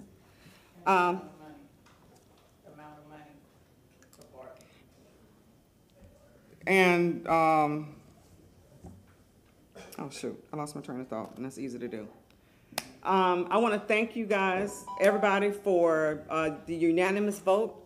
I do recognize I didn't expect anything today, but I look forward to working with council in regards to getting the complaint registry passed and also the tenant advisory advocacy office complete, and among other things. But I thank you for looking at it because we came a long way from February. So I appreciate that. I do appreciate that. And that's all my time is up. You just made a point. Did Councilman Carlson? No, we're not. We still have plenty, and I just saw one person come in that I am suspecting he wants to make a public comment. But we still have people that are online. Do you want to make your comment? Okay. Brother Jarvis, you just walked in. Am I assuming you want to make a public comment? Is that yes or no, Brother Jarvis? Yeah. Thank you so kindly, Councilman Sistro and the City Council. I just want to say that there's a new wave of activism that's coming into this community that as elected officials, I think you need to pay attention to. Florida Rising has been able to organize people and make certain demands. And you know, elections have consequences, and politics is a serious matter, but it's about serving. It's about serving and about listening to the people and see can we make some concrete changes. We want to go down in history saying that when I sat on City Council, I can look back and say these are the positive changes that I did and supported that affected our community in a positive way. This town is a great town, but we have to stand up and accept the responsibility of great leadership. And we have to understand that leadership be independent thought and doing what's good for the constituency and doing what's good for the people. Thank you. Brother Jarvis, most of us know you and most people know you, but please state your name for the record. Oh, thank you, sir. Jarvis Elamine, community organizer, love this town, been in here over 35 years. Thank you, Brother Jarvis. Thank you. Is there anybody in chambers that would like to make public comment? If not, we are going to go to the call-in. Do we have Mr. Soto on the line? Mr. Camilo Soto. Good morning, council members. Yes. Council Attorney Massey and Madam Clerk. My name is Camilo Soto. I am a neighbor of Mr. Savitt, who spoke earlier today regarding the flooding issue that's occurring in our neighborhood. Wanted to elaborate a little bit more on that flooding issue. There are two main contributing factors that are occurring that are causing, I think, an exacerbation of the flooding. I'd like to bring them to your attention in case they're not on your radar. There are development conditions that the city of Tampa is putting on new development that require asphalting of alleyways, sometimes the whole alleyway, when a particular new build is accessing a city of Tampa right-of-way. I have found out that no civil engineering or stormwater engineering is required in the analysis of the asphalting. The other contributing factor that I found out is that when new pools are built, the overflow of those pools are directed or indicated to go into, I guess, whatever drainage system there is, but then also they direct whatever overflow the system doesn't capture into the city's alleyway. Now, I know development is inevitable, but in order to have development, we need to have responsible development. And so the other factor is that we lack stormwater infrastructure, any of it, around our neighborhood. And so those two issues I've brought to staff's attention. I've been bounced around more than Jackie Chan in the movie Drunken Master. I have not been able to get a response because I've been bounced around enough now that I know that stormwater engineering needs to make a call. They need to evaluate the flooding situation over in our neighborhood and do the right thing and install stormwater infrastructure into the alleyway that they're basically making folks do things for, but the city has not done anything with. I think it's absolutely irresponsible, it's negligent, and it's just exacerbating our flooding issue. So I, as a property owner, I'm having to expend a significant amount of money to upgrade my drainage system in order to mitigate now the additional flooding that I'm having to capture on my property. An example of a very recent rain event occurred on June 2nd, which was just this month, from June 2nd to June 3rd. We experienced, and on my property, at least a 12-inch rise in flood. That's incredible. That's not even a hurricane. It was just a very intense, short rain event. So my ask is, we need stormwater infrastructure. And I'd love Mr. Al Hole to respond to my emails and indicate what needs to be done, because I've corresponded with him via email, just haven't gotten any responses. Corresponded with staff, been bounced around. So I'd like to see stormwater infrastructure put in that alleyway. Thank you. Thank you, Mr. Soto. Is Ms. Soto on the line?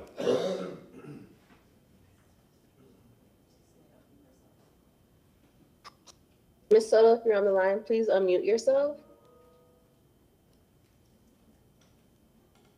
Hello, good morning. Can you hear me? Good morning. Good morning. My name is Arlene Soto, and I reside at 105 West Francis Avenue in Tampa Heights.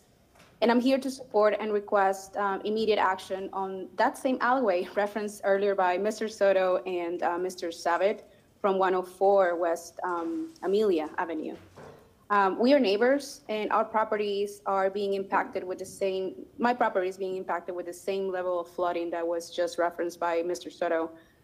The alleyway is located north of Francis Avenue, south of Amelia Avenue, east of Highland Avenue, and west of Tampa Street, for reference. Again, that alleyway lacks proper stormwater infrastructure, and the city has been approving additional development, and there is no interlock or engagement with the stormwater infrastructure department to address the flooding issues that have been incredibly increasing since the new development projects or pool additions continue to be approved. So my request for the city council here is to support our neighborhood and facilitate with the city of Tampa to look into this alleyway immediately and have the city work with stormwater department and include improvements to address the flooding situation to prevent risks and further property damages.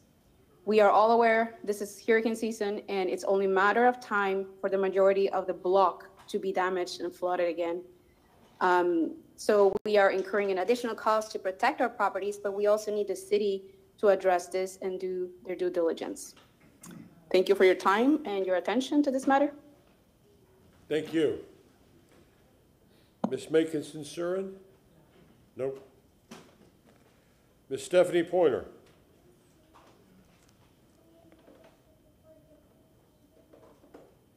Ms. Pointer, if you're on the line, please unmute yourself. Yes, sir. Sorry, I was listening to the TV, not to the video. First of all, Suling, happy birthday. We think you're fabulous. Number 67, I want to briefly address this tenant advocacy program. I thought that this was discussed when the rental registration was put to bed. And on October the 28th of 2021, item number 5 on that workshop agenda said that that would be put in place at that point in time.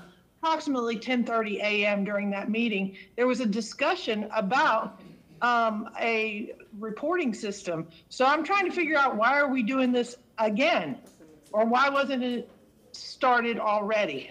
Just curious. Number 58. Wow, we can talk about CFI. Oh my gosh, it's amazing. I'm surprised because I don't think that the Fludra has had second hearing yet, but hey, I'm not a lawyer, nor do I play one at City Council. In 2005, there was a study done for south of Gandy, and it said that there was supposed to be a red light put in at Tyson and West Shore. Here we are 17 years later, we still don't have it. But we have doubled the dwelling units in our community. While the city needs more dwelling units, when we started on this tirade about the housing south of Gandy, we weren't in a housing crisis. But we also have a comprehensive plan that says that we are not supposed to have more housing south of Gandy. Why? Well, because it's a dead end anyway. But the nice part is that Southeastern has decided to purchase the land for CFI, and they would like to get some help from the city to get us a public park.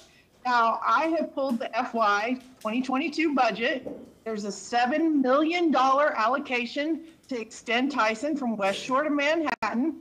We don't want it. The people who live here really think that's a stupid waste of money. So let's apply it to the money for the park that we're talking about.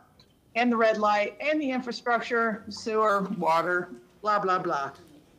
I'd also like to point out that 2 of the 5 or 6 apartment complexes are already pulling in $2.6 million a year more in tax money than they were pulling in before the apartment complexes were put in there. So why not reinvest some of that money? I think I recall 2 weeks ago being up here talking to you guys about how we are going to have all this school money come in and it's going to go out of our neighborhood. We just want a little bit back. You know, we don't need the apartments in our area but they're coming. And then we've got folks in CRAs who can't get enough housing to save their lives. I don't get it. Why don't we send some of these folks to the areas of town where we need the housing and where there's land for the housing? But hey, what do I know? I'm not a planner. Over 4,000 units in 6 years. We have 3,500 single-family homes. We have 22,000 people who travel through our community every day to go to work at McDill. Please take this into consideration. Have a good day. Thank you, Ms. Pointer. Is Mr. Kilmartin on the line? Mr. Kilmartin? Yeah, I'm here. Can you hear me okay? Yes. Hey, this is Robert Kilmartin. Thanks for having me on here. I'm just going to add to Mr. and Mrs. Soto and as well as Mr. Savitt. I live over at 106 Amelia, which again is the flooding alley issue. I just want to touch on a couple of things that were brought up earlier in the meeting about a lot of danger and warnings on flooding, and we have to prepare ourselves. And a lot of talk out there from folks that have been in the community a long time about diversity. The neighborhood is very diverse. We have folks that have lived in the neighborhood for 40 some odd years. Majority of them are African American. This is an alleyway that people utilize constantly as far as walking through as a completely legal shortcut. And at times, again, which Camilo Soto stated, just a heavy rain pour that we had about a week or two ago. It was so untenable. It was even a vehicle could not drive through the water. Therefore, how is someone who is walking through with their children or riding their bike through that alley, how are they supposed to do that with water that would be, almost at their knee level? So essentially, what I'm asking is, on top of what they're asking, is just some type of research on infrastructure or a conversation. When you have someone like Mr. Soto who has sent countless emails and is being bounced around, that's not acceptable. This is something, again, that is an infrastructure issue. It's not a social issue. It's not a political issue. It's just simply infrastructure. So we need to have some type of response to this for ourselves and for other people in this neighborhood, again, that need to travel through. This is a serious issue, especially with hurricanes coming. Again, we have not had a hurricane. We've had some strong rains. So if strong rains are stopping that alleyway from any type of travel, which is the main artery through that, that's our main entry to and from folks' driveways. In addition, with a hurricane coming, it's going to be absolutely catastrophic for those folks. In addition, there's probably 6 to 7 people that live in Mr. Savitt's complex, and those folks can't even leave their back of their house or their driveway to even walk out because of the water is filling up so heavy. Mr. Soto, and I apologize, I don't know the exact amount of money he spent, but even as we speak, there's a crew of about 5 people there laying down rocks and attempting to help him to fix it. He's already purchased a sump pump. These are all things that the city is blowing off and not paying attention to from an infrastructure standpoint. It shouldn't be up to a private citizen, especially private citizens in that area that are underprivileged or don't have the finances to sit here and keep piling up gravel and everything else so that they and their children can make it to the bus stop. Again, this is Robert Kilmartin from that Amelia Ave, Tampa Ave alley area, and that's all I have to say. Thank you for your time. Thank you very much. Mr. Randolph.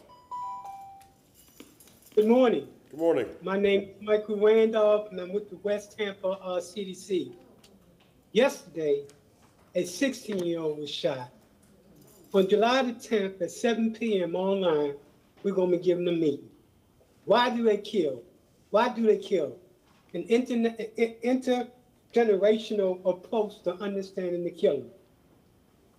The program is called Health, Public Safety, and Community Development, connecting the dots to reducing street violence. Couple of things that we're going to be talking about. The first is Safe Street. In Baltimore, over 120 people have been killed so far. Yet, in areas where they have the Safe Street program, it's anywhere from 0 to 40% down on the number of murders. The Center for Disease Control is using this as a best practice. In Chicago, they had this group called Ceasefire, in which they actually go to the hospital when a person is shot, because they know within the first 24 hours, retaliation occurs. So they go to the hospitals to intervene to try to squash the beat. 11 years old are killing.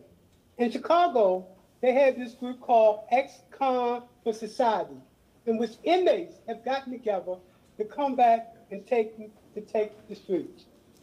When it comes to killing in the streets control. Now, Councilman Goose, the mayor, and the chief of police will tell you, they don't control the streets. The streets control the streets. They just maintain it. That's why we're designing a program that's designed by the street, developed by the street, and controlled by the streets. The summer's coming, and the killings are going to go up. As much as you see those people crying out there to stop the killing, it's not reaching the right people that you need.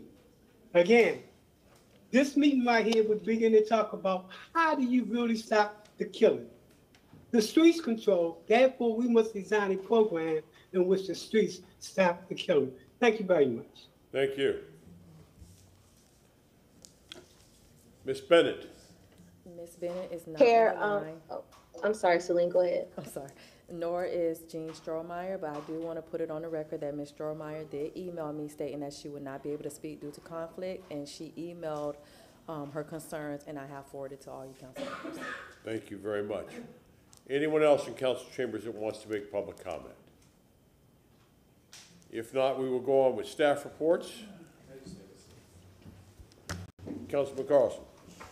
Just for anybody who's here for the first time or anybody who's watching for the first time, as Mr. Chair said, the rules of City Council are that during public comment, we're not supposed to ask questions, we're not supposed to respond to questions, we're not supposed to make statements. And if you see us look frustrated up here, have blank stares, probably it's because we're all frustrated that we can't say anything. And it's not that we don't want to say anything, it's that that's City Council rules. And sometimes some of us break the rules because we feel compelled. I think we would all like to respond to every person in public comment. However, I want to let everybody know that we're available all the time to meet with constituents, and my office has met with several of you. We can't meet together because of sunshine, but we can meet with you individually. Ms. Lockett set up a meeting. I met with 4 or 5 of her colleagues, and we can meet and have conversations about all of that. So please, if you all have conversations, please talk to us.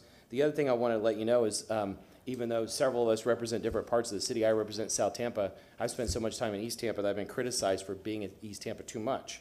And I still want to spend time there. And the reason we go to these other parts of the city, I want Orlando Goods to come to South Tampa because we vote on issues throughout the city. We need to understand it. So please continue to talk to us. Just to give you an idea of how powerful the public is, I don't know if Angelo is still there, but about 5 years ago, he and others came before the Charter Review Commission. If you include Morris, 5 of us were on the Charter Review Commission listening to the public. We expanded the categories of protection in the community. We also, among other things, added implicit bias training. Angel, I want to let you know, a month ago, I sat through the 4 hours of implicit bias training. So the PBA at the time asked us not to single them out. And so we expanded it to cover everybody in the city. And so every single employee, including us, are sitting through it. And it's not perfect, but it's a lot better. I just want to ask you all, and everybody, thank you all for your activism for bringing people here today. I want to ask you, please include the mayor in your discussions, because the mayor controls the staff and the legal department, and we can't get anything done unless we can have collaboration there. The same thing with the county. The county has a much bigger budget than the city. The state has a budget. The state also preempts us from doing certain things. The federal government has a much bigger budget. And please don't forget the Tampa Housing Authority, which controls a lot of the stock of the affordable housing. You may, as you're watching, if you watch the agenda overall, there's not a lot of budget that we have wiggle room with, but there are things that are going through, like $108 to $200 million project for a new office on Hannah Avenue. Think how many affordable homes could have been built with that money had we been able to stop that. City Council was not able to stop that project. There's a project that's going through the water department called Toilet Tap that could cost anywhere between $2 billion and $6 billion. It's an enterprise fund, so we can't use the water department funds for affordable housing. But if the city staff and the administration spent as much time working on affordable housing as they have Toilet Tap, we would have solved that problem by now. This city council, listening to the public, has been working hard for 3 years on affordable housing, inclusive economic development, and other issues on inclusive economic development. We've been fought by the community that wants to just subsidize big companies coming to the area. They don't want to work on inclusive economic development. There's a lot of things that we could do to work together. There are CRAs in downtown and Channel District. We could shift up to $10 or $15, $20 million a year from these areas that don't have slum and blight or poverty and move them to the areas that do. But we need your support to do that. The last thing I'll say is, while we've been trying to implement all these new policies, listening to you all for the last few years, we found out last fall that from the Tampa Bay Times that there was a program that's been called now Renting While Black, which was evicting people out of their homes without due process. And the Tampa Housing Authority was part of that. This city council worked closely with the interim police chief, Ruben Delgado, to end that program. And then it turns out a month ago or so, we found out that the United States Justice Department, at the request of the ACLU and NAACP, came into the city of Tampa, sent the mayor a letter in December, and now they're doing a civil rights investigation of the city. But we, city council, only found out 6 months later. So while we are trying to push these policies forward, we need the collaboration and cooperation of the administration. But in the meantime, the administration is being investigated by the United States Justice Department. So please, we need your help. There's a lot going on in this city. There's a lot of multiple government agencies. We want to collaborate with you.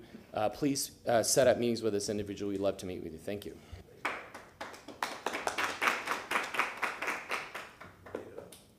Councilman Miranda. Thank you, Mr. Chairman. I just want to make sure what I'm heard is correct, and I needed an opinion from the city, one of the city attorneys. Can you use enterprise money for general fund? You cannot use enterprise money for other things other than what the enterprise money is allocated. Thank you very much. Councilman Hurtak, Councilwoman Hurtak. I echo with what Councilman Carlson said, specifically that one of the things, when I got this position, I thought, great, you know, I can do so much. Yeah, and Councilman Gooch just laughed, because what I'm finding is that it takes so long to get something done because we don't necessarily have all the power. The state has gone and preempted so much. So we're sitting up here, and it's not that we don't care, it's that we are working feverishly. We are working behind the scenes to try to get something to work. We do care. I think some of this preemption happened so many years ago, and we're not seeing the impacts until now. So we want to try to do things about housing, but the state preempted us years ago from going in to anything any apartment complex that's 5 or more. And it's the frustration is certainly felt by us, and I want you to understand that we do feel that frustration, and we're doing what we can. And I do want to let you know that we're not going to stop until we find some solution. No is not an option. So we are working. It's unfortunately I'm finding, and it just takes longer. So I appreciate you coming out. Every time you come out, you bring more attention, and that's exactly what we need. And we appreciate your voice.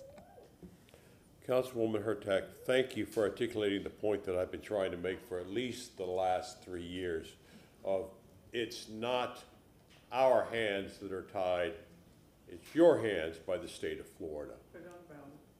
We try and do as much as we can, but when we are preempted, please call your state representatives, please call your state senators. Councilman Miranda. One more thing, and I'm not trying to make news, but when you look back, I'm not for everything and I'm not against anything. I got to listen to everything that's done. And when you look back and you see one entity in a sports arena trying to play your city against another city, look out, because what they want is money out of your pocket. And I'm not saying that I'm against anybody moving. Somebody in the sports ability who wants to come to Tampa, come. But pay your own damn way. Don't ask for public money to build you a stadium. Don't ask for public funds that every time you have an event costs you $250,000. Listen to what I'm saying. Don't ask that all these times, every time you have a concert, and the sports authority to make some money so they can continue functioning as a representative of the people. For the first $2 million go who? And their pockets. So you're getting zero for the first $2 million. And half of that after that, because the other half goes to them again. You have to be aware, and I may not be here. At my age, I'm living on borrowed time. But I'm so happy that I'm 18 years old backwards. I made it longer than what I'm supposed to be. So what I'm saying is, I want you to understand how this whole system works. It moves and shakes and rounds, and you have to keep track of what's going on. When somebody comes and tells you, I want to build something, but I need your support, raise your hand if you pay ad valorem tax at the end of the year. All of us do. You tell me how much they pay, I'll tell you. Nada. Zero. So what I'm saying, open your eyes, open your ears, and understand what's coming. In '96, there was a vote cast in the city of Tampa and Hillsborough County for half-penny sales tax for work of the roads and public affairs and needs, and the school system to have their money to have the best education for your kids, my grandkids, and everybody's future. And that failed. The same year, they had the same tax bill on for September. They spent $484,000 against the public's, what number? Zero. And it passed 49 to 51. Why? Because they invented a new thing to say, if we built this, we'll get the tax. And that's what happened. I'm not anti anything, but I want to make sure that when it happens, this guy paying the tax is not going to be on the hook. They can come and build any Taj Mahal they want, but pay for the damn thing. Don't come and tell me about creating a new CRA, because I've said it and another council member said it, we're not voting for another one. So don't come and tell me, and I've been saying it now, this is the third time I'm going to say it. 2 words, development rights. What that means, that if this paper belongs to you, the taxpayers, and it's worth $1, for the next 30 years, or whatever the value is, that goes to them. What a country. So they're going to pay you their 50% back of the stadium with your own money. Thank you very much, Mr. Chairman. Thank you. Yes. Thank you, Mr. Councilman Chair. Vieira. Just very, very briefly, I want to echo something that others have said as well, which is that we meet individually. I believe I'm meeting with Ms. Lockett this coming week, if memory serves me right, but I'm glad to go out to the community and whatnot and meet with residents personally. I don't directly represent that area. Councilman Goods works very, very hard for that community, but if folks want to talk in person, I'd be more than happy to do so. But what we see here really is the effect of what I've called and what many people call a war on the middle class and those working so hard to get into the middle class. We have inflation of almost 10% nationally. We have 30% increase in housing costs in the Tampa area. We have $5 gas. It's getting tougher and tougher and tougher. And the middle class, the working class, and those who are struggling to live paycheck to paycheck every week are taking tremendous hits in our city and throughout this country, and that's what we're seeing. But I do assure you all that we're all working very, very hard in that in our jobs, and we're one of many. But just wanted to contribute those thoughts. Thank you, Mr. Chair. All right, let's move on with our staff reports. We will not be hearing from administrative update, but if we could, let's start with item agenda 12. Thank you, Chairman. Which is PW 22-75191. Thank you, Chairman. Jean Duncan, Administrator for Infrastructure and Mobility. We appreciate you pulling this item this morning. We wanted to shed a little bit more light on it, being that there's been some interest expressed by the neighborhood of Sunset Park and with good reason, some frustrations as well. This particular item is a takeover agreement for the defaulted situation we have with American Pipeline, who started this water main replacement project in the Sunset Park area and defaulted about a year after they started. So this action today will allow the insurance company, the Frankenmuth Mutual Insurance Company, to work to secure another contractor to continue the work that was started and finish the water line replacement and associated work that goes with that in that neighborhood. So we also are expecting the surety company to complete the work with the remaining funds, which out of about 3.8 million, there's about 2.5 million remaining. Our CAD team has been out in the neighborhood talking face-to-face with residents about the situation.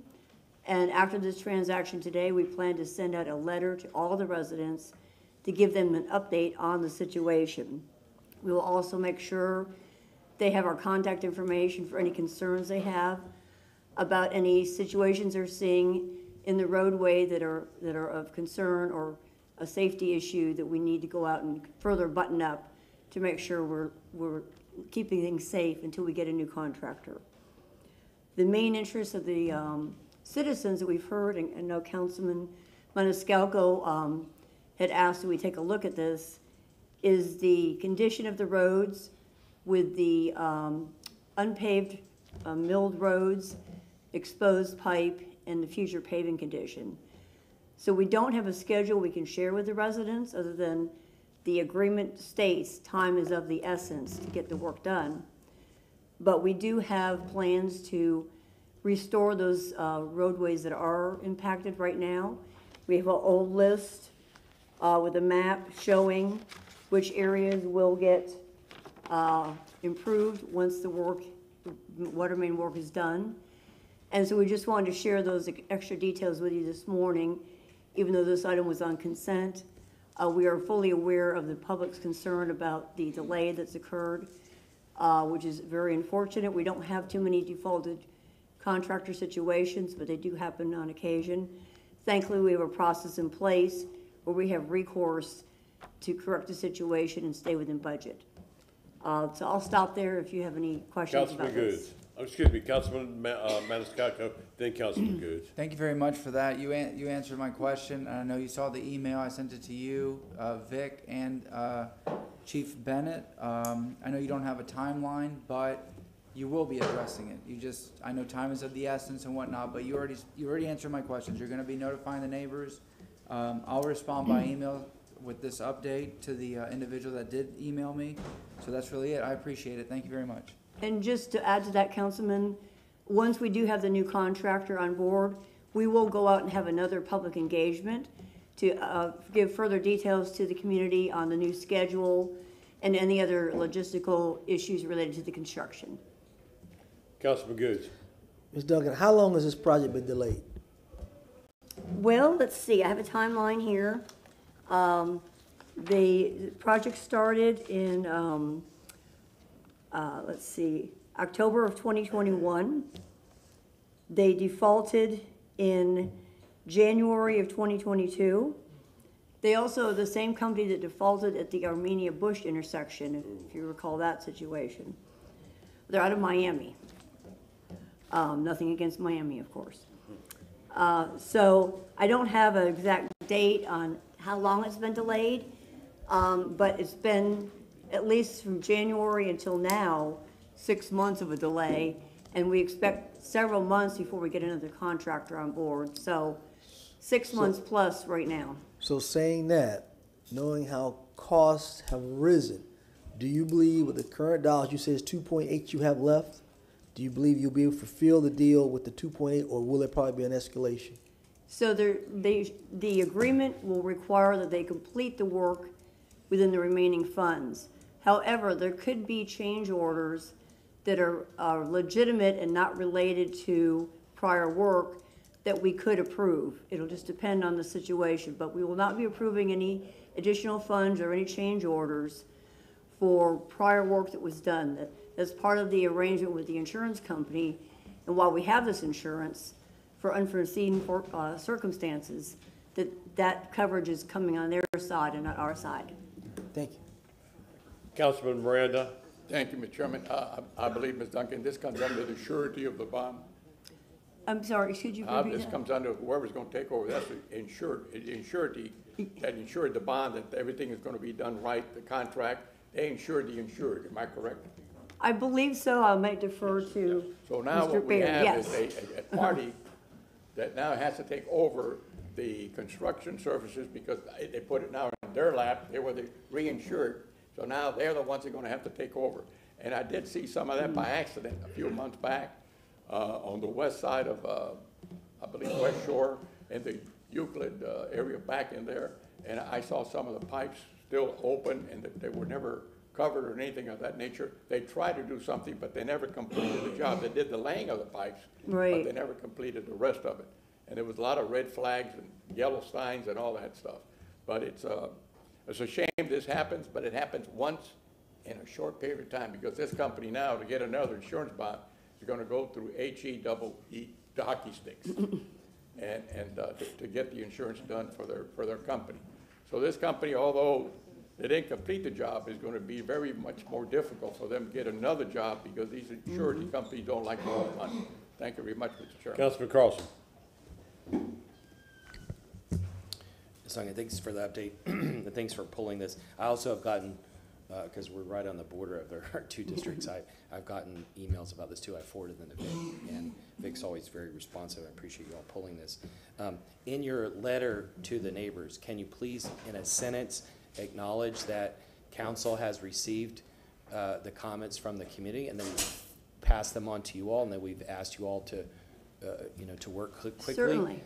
That way it looks like we're speaking with one voice. Is that Yes. possible? Thank Yeah, you. we can certainly do that. And if you want, put, the email for all of us to be emailed too, but just so they know that we're all connected. Some folks get upset because we hand off, but city council doesn't have control over staff, so all we can do is hand off it, but we need to show that we're all coordinating on it. The second thing is that, as you said, the only thing they care about is when is it going to be done. And so when do you think that, is it possible in the letter to put a date to say on this date we'll be able to tell you when it will be done? Because I think we need to set expectations. If it's going to be 6 months before we know the date of when it will be done, in those next 6 months we're going to get a whole bunch of emails. So we need to set expectations about how long it's going to take. Yeah, we completely agree that schedule is of the most importance and interest, but we just don't have the ability to commit to a schedule or offer a schedule, other than to commit that we're going to work as hard as we can to get the new contractor underway. So just if you could explain that process and anything we can do to try to set expectations of time. If they think, my expectation, if I was a neighbor, is that, okay, you're going to get a new contract and it'll be fixed next week. But if it's months, we somehow need to set expectations. The last thing is that, is it not possible on an emergency basis to get somebody to go in and pave some of these streets just to make it a little bit better for folks? Well, we can't pave the streets until the work is done, and the work is unfinished. So that's the dilemma. Brad, do you want to weigh in on that? Thank you. Brad Beard, Deputy Administrator of Infrastructure. To answer your question, Mr. Carlson, the surety will be working to bring a contractor on board. They've already been doing that over the last month, and they've been unsuccessful thus far. They're talking to 2 contractors currently that we use on a regular basis. We expect over the next couple weeks to come to terms with one of those contractors, and then at that point, about 2 weeks from now, we should have a schedule. So our plan would be at that point to issue a letter to the residents to lay out the schedule. So we can say that much at this point. Okay, yeah, the more detail you can put in about how long it's going to take would be better. So. Thank you, Brad. Chair, I think Mr. Massey wanted to say something. Yes, I was good. A couple of things real quick, and this is what Mr. Baird has alluded to, and Ms. Duncan as well. like all public projects, we require that these projects be bonded by a surety company. And now that the contractor's gone into default, the surety company is now involved in getting a contractor to replace the defaulting contractor to finish the work. That's why you have a bond. But because we have a third party involved, we don't have entire control over the scheduling. That is part of the reason for the delay. And so we have to work with the surety, with the third party. And the other thing is this takeover agreement is the first step in kind of making sure the surety does what it's supposed to do and get the project completed as quickly as possible. And you do need to take a vote on this item and actually approve it. So I just wanted to remind you of that. So. Very consent.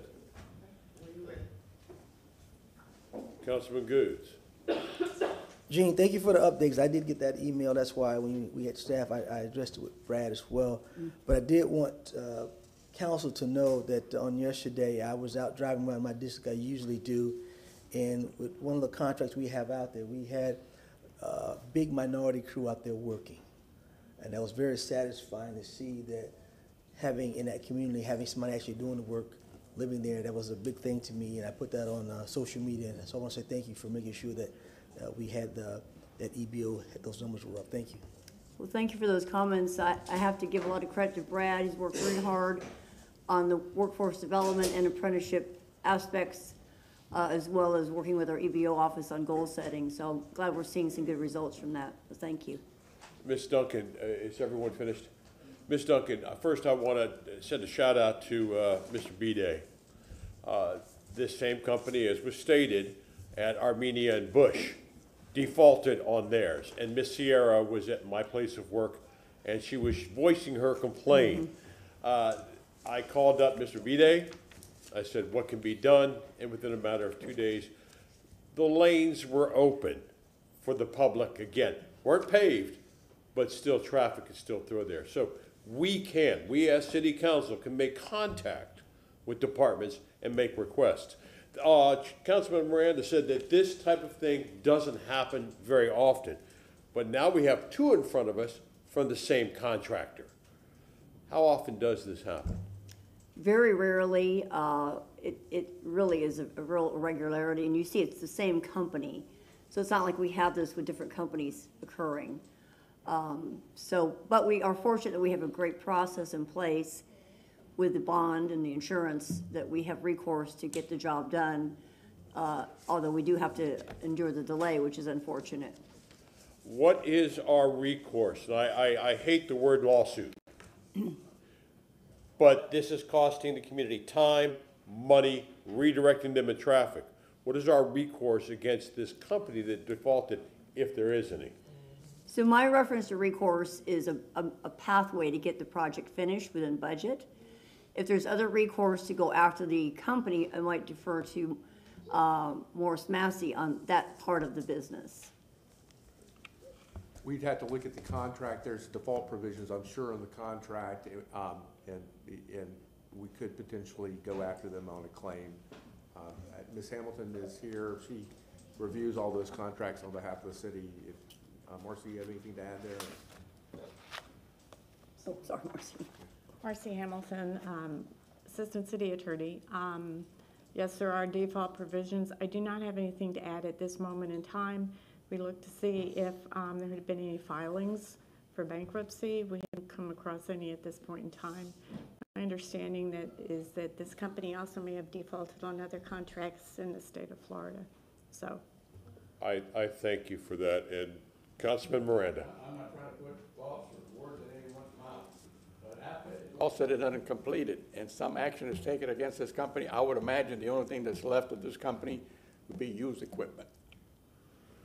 You may well be right. I mean, I think unless they have we're surety company's to going to make take sure they over don't something, declare bankruptcy. unless they have another policy that we're not afraid of, assuming that we don't know where any money or any other thing it might be, well, you can't find it. The only thing you're going to find is used equipment. I hate to say that. Well, you know, that might save the city money on big trucks and other things, so. Thank you all very much. Ms. Duncan, thank you. Mr. Bidet, thank you again.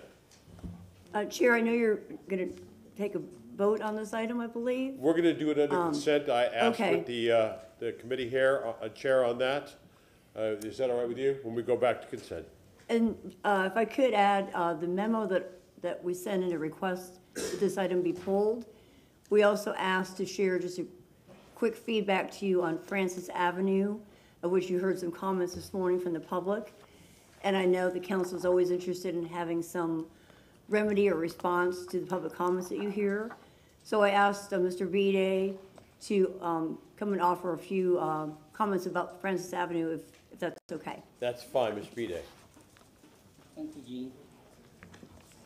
Morning, Council. Morning, Chair. Vic Bede, Mobility Department. Here to address the issue and public comments that you've heard from the community on Francis Avenue. This is an unimproved alley just west of Tampa Streets in the Tampa Heights area.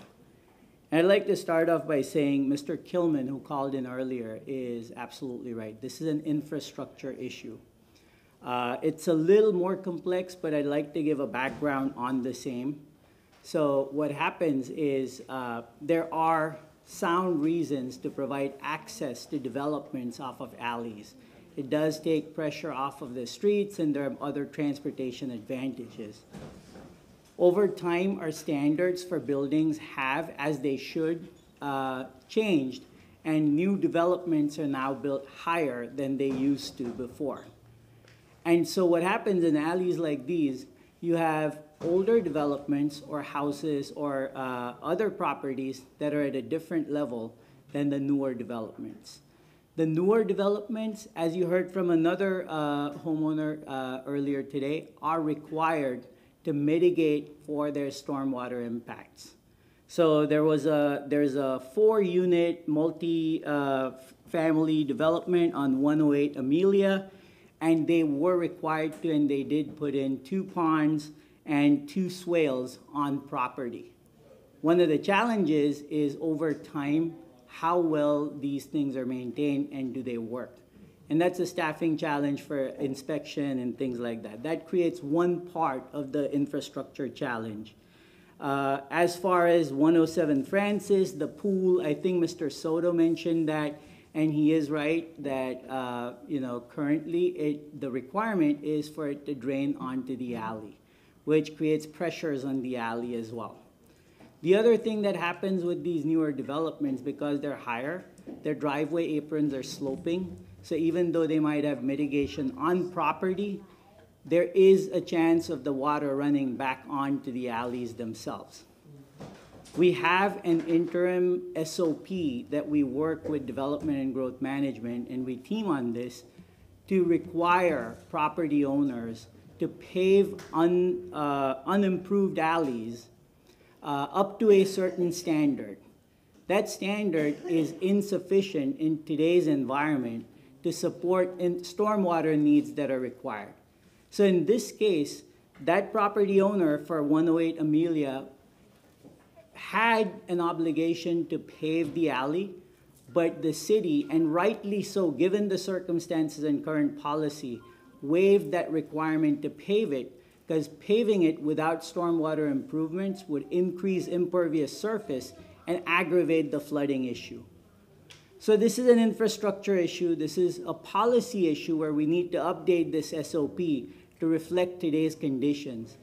But those conditions to mitigate for stormwater, especially in alleys that are completely unfunded currently, would require significant investment by property owners and developers to mitigate for stormwater issues. So that's a discussion that we will continue to have with our partners in other departments, including Development and Growth Management, legal, and others.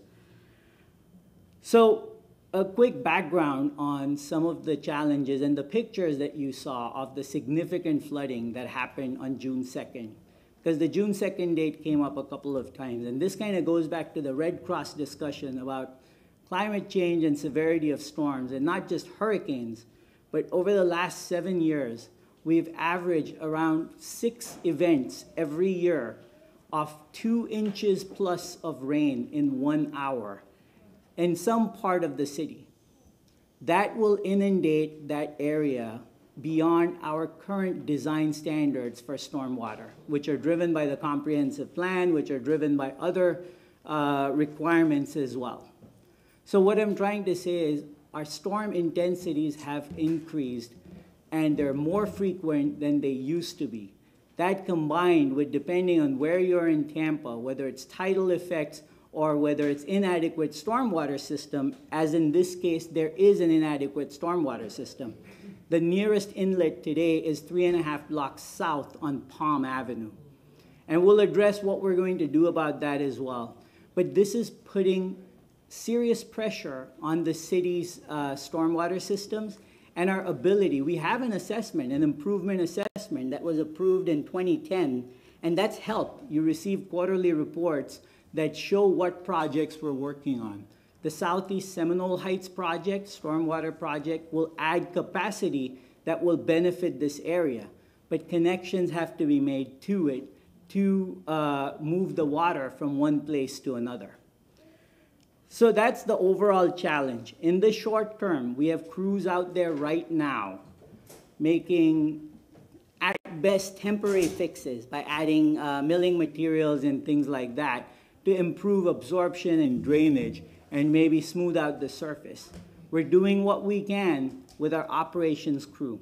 The long-term capital fix for this alley, and then we'll have to assess or understand rather what other needs there are in alleys. Alleys are not very well studied or inventoried because there's no funding for them. They're also an opportunity for various reasons, different item there.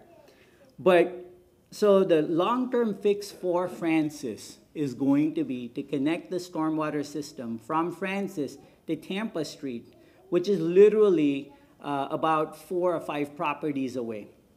That will happen when, as part of the RAISE grant, FDOT improves the stormwater structures and stormwater system along Tampa and Florida. The RAISE grant is that grant that we recently won, or rather FDOT recently won, but we pushed for with USDOT. And it connects downtown to north of the interstate all the way up to just short of MLK, provides walk-bike connections, provides better transit connections, but a key component of it was also stormwater. And FDOT stepped up and added $17 million to their project to improve stormwater out here, and that's going to benefit Tampa Heights.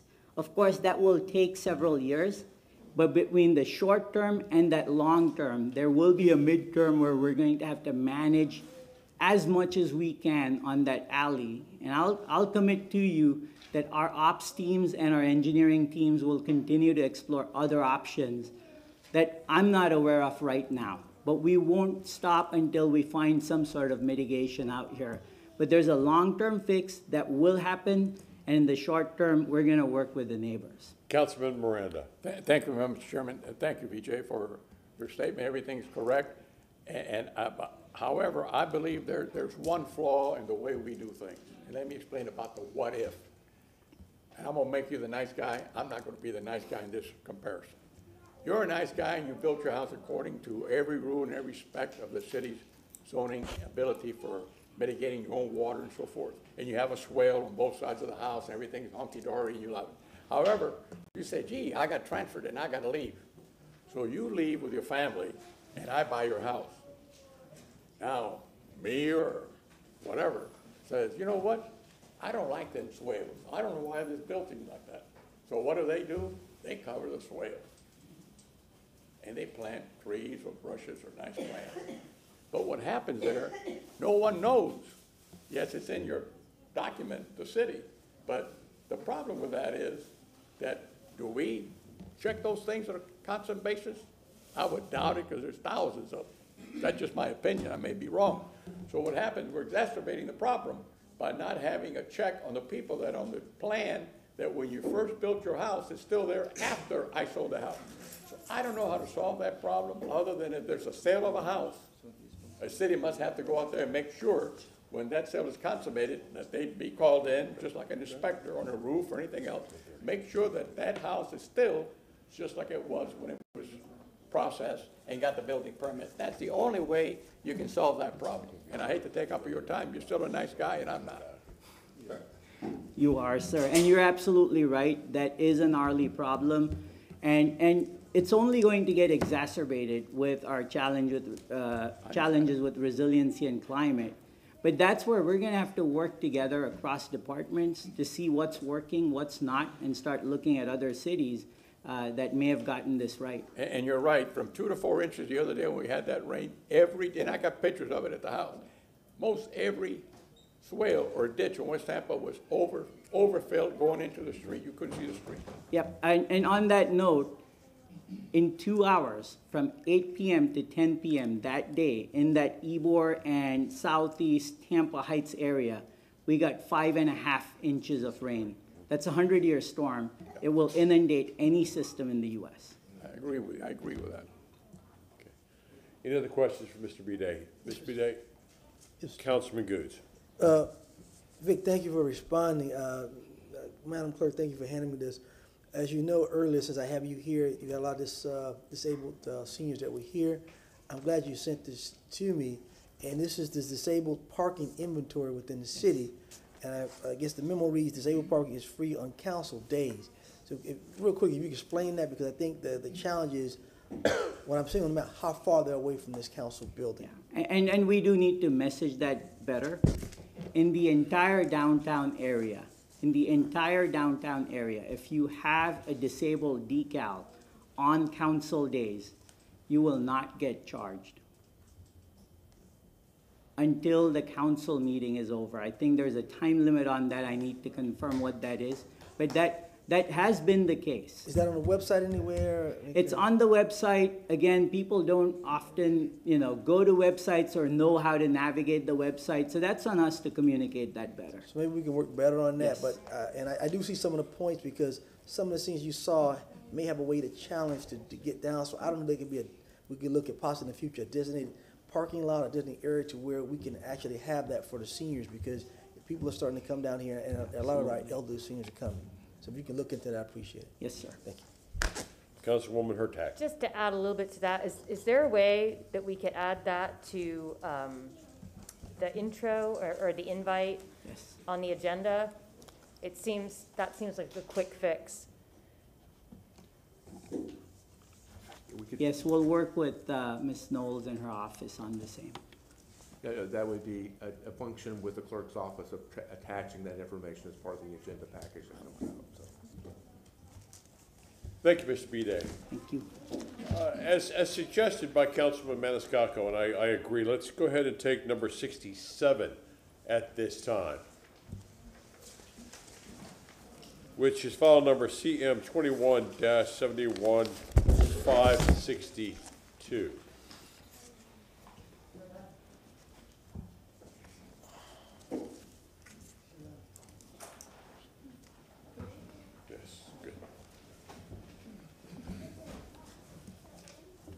Thank you for your understanding. Rebecca Johns, Assistant City Attorney. You asked that we investigate the Miami-Dade County Office of Housing Advocacy. I have spoken with one of the employees in the office, along with one of the assistant county attorneys down there. Their office has 3 members. They basically act as a clearinghouse. They basically answer the phone when someone calls with an issue. They direct them to where they need to be, whether it's another department in the county or an outside agency. They do not provide legal advice or legal representation. They do not get involved in the issues with the landlord unless it's one of the items that's within their purview, which is the tenant rights, the notice of tenants' rights or the increase in the rent. So basically what they do is those 3 people then send the caller to wherever they need to be, either inside or outside of the county. They have budgeted $800,000 this year for that office. It's not part of their housing department. They've created a separate office within the county. And in the past month, they've handled approximately 400 calls. That is in addition to the emails that they've received and the referrals that they've received from their commission members. Questions, comments? Councilman Maniscalco. Thank you for that information. I did similar research. I mean, you know, the details are there. I'd like to create something like that here for City of Tampa. I know Miami-Dade County is much bigger than the municipality, so I don't know if we need 3 people or 2 people per our population. You know, we've heard from the public, and they have asked for something like this, or they, you know, we have everything here as Miami-Dade has done it. I know we have a tenant's bill of rights. We can include that there. I mean, that's really it. I mean, I'd like to hear from other council members, of course, but, you know, make a motion. Would it have to come back as an ordinance to create this department, or how would we have to do it? I believe so. Is that correct? Mr. Massey. You would probably want to establish an ordinance spelling out the duties of the office, and we probably would need to, and also there would have to be money budgeted. They'll have to. Okay. So as we go into, you know, it is budget season now, and the mayor will be presenting in August. I see $800,000 here. I don't know what we would need. Would we need 3 people, 1 person, 2 people? How much that would be? Of course, this would be within the city limits, not a county department, but I'll stop there and I'll wait to hear what other council members say. Councilwoman Hurtak. I agree. I think this is, I know it'll be harder, but it seems very simple. I appreciate your bulleted points. I would recommend 3 just now because of the housing crisis that we're in, and see how that goes. But in addition to that, what I would like to see put into any sort of budget item is a dedicated amount of money that goes toward advertising that we have this. However we can get it out to people to know that they can call. So once this office is established, we need to tell people it's there. That makes sense. No, I agree. Information. Anyone else? Councilman Miranda. Along those same thoughts, how long has this ordinance been in Miami-Dade Tenancy Advocacy Office? However, I want to know the results of what they've done. In other words, if they had, you said 400 cases up to now, of those cases that they, not the whole 400, because some of them more than likely haven't been heard, how many of those that they really saved? I want to know if the program really works. I don't want to spend $800,000 and have 3 employees and if we can't solve something. I want something that's solvable. If Miami-Dade has something that we don't know about, and we're finding that I'm 100% with it, that they can save somebody from getting exhausted, that is already exhausted, out of their rental unit within 60 days or 3 months or 4 months, what has this ordinance done for the people that are, again, the ones that have been served with notices? That's what I want to know. Well, I can answer a little bit of that. They did tell me that the majority of their calls that they have received, and their office has only been open for about a month, the majority of their calls has been for rental assistance. So then they refer those people to the rental assistance program in their housing department. But then I got to know, then, in the rental assistance department, do they still have the funds available to help those people? I don't want to pass something that, yeah, there's money, there's no money, there is. I have to know something. And that I don't know. That would depend on how much money is available. I don't in want our to housing spread department. false hope to somebody who really needs it, and they get another slam in the head. I'm sorry, I'm out of money. That's what I want to find out. Councilman Goods. From what you've just shown, the responsibilities and non-responsibilities, this is a pass-through. I think it's what Miami has done. Instead of really creating a real program, it's more or less, I'm calling in, you just saying, well, the county is not responsible for anything. We're just going to send you to this particular service over here. And what's the accountability factor saying, what's that going to, is it working or not? I mean, that's what you've just presented to me. And Mr. Miranda is right. Basically, to me, this is a nothing. I mean, from what I'm seeing, what you're presenting to me, and you getting this from the Miami folks, and this is their literature, basically, this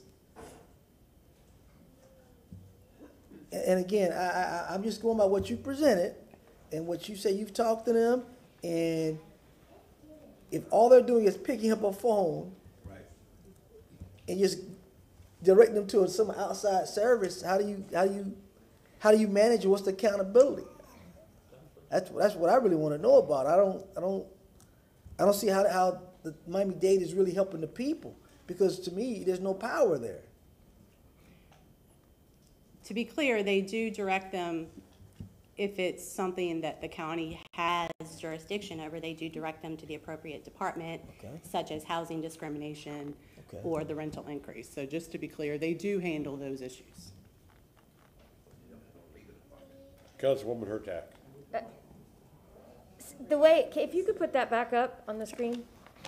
See, the way I look at this, yes, it is a clearinghouse. However, as we are finding out, and as I'm finding out as trying to solve this, is that we have federal agencies, we have HUD, we have state agencies for the apartments that are 5 and over. We have local code enforcement for the apartments or the houses that are 4 and under. To me, as a renter who would be in this situation, my expectation for this office would be to help people try to find the place they need to go before they run out of time. Yes, do we need to do more? Absolutely. But there's, right now, I know we are trying to figure out how I know that we're right now trying to figure out how we can solve some of the issues with the larger apartment complexes, by working with the state and the county. But right now we don't have those answers. It's not that we're not going to continue to work on those issues. To me, this is an area that, a space that a renter can go to see what their actual solutions could be. I don't disagree that they need to have some type of solution, but if you don't know where to begin, you're really stuck. And I don't want people to be kicked out of their homes because they're taking too much time to try to reach each agency. We could even try to put something, I don't know if it's legal or how we can make it so that when someone is served with an eviction notice or a late notice, that they get information about this program. Well, I do want to point out that on the Housing and Community Development website is the Notice of Tenant Rights, which you approved a couple of months ago. The second page of that notice does have resources as to where tenants can call. I realize it may not be as much as you would like to see, but we might be able to expand on that. I have also pulled from the Florida Department of Agriculture. They have put out a brochure that goes into a little bit of landlord and tenant law without providing legal advice. We can also add this to the Housing and Community Development's website so that those resources are there for people also. Well, we were listening to a lady earlier this morning who doesn't know how to use a computer, and a lot of our seniors are in that space where they don't know how to use a computer, which is why I think this office is important, because you can pick up a phone. But what you just showed me is 8 different agencies. And while that's good information, people like our seniors or others who they don't know which one to call. So I'm thinking that this agency is a good spot for them to figure out the right space. Again, because time is of the essence for people who receive these notices. Anyone else? Councilman Carlson. Thank you for doing this research. Councilmember Maniscalco, I think you should make a motion to ask staff to come back with an ordinance in July and then have first reading in August. I'm happy to second that. But could you please put that other slide back up with the duties in Miami?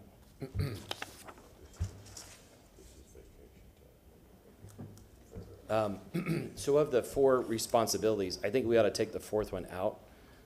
We City Council and the Mayor have supported adding more staff. I don't remember how many staff are in affordable housing right now, but there's a team of people that are working with developers and others to try to build affordable housing. My fear is that if we include that in the responsibilities, that person's going to get sucked into working on those programs and not be able to answer questions of the public. And I think the most important part of this person be an advocate and be able to answer questions. This all is very complicated. It's hard for us to navigate and understand all the pieces. I know there are experts in the audience who understand a lot of the different places where money is and programs, but we need somebody who can simplify it and direct people in the right place. If there are folks who are missing $200 in the gap that month, and there's a program that would solve that problem and they don't know where to go, hopefully this person will help guide them to it, whether it's in the city or outside. There you go. Now we talk. And that's the big thing. The other thing is that, and some in the audience might disagree, but I would recommend that we start with one person the first year, and here's why. We, as the community has said, and we've said, there's a housing crisis out there right now. There are hundreds and thousands of people being put out because their rents have gone up so much. We created a rental assistance program. What does anybody remember? What was the total budget? $4 million or something like that. But the money was oversubscribed, and we have way more people that want that assistance money than we have money to fill. And if we found $800,000, let's say we could provide $1,000 per person. If we set aside $200,000 for the first year of this program and put the other $600,000 in rental assistance, that's 600 families that might not be kicked out of their homes because we were able to help them.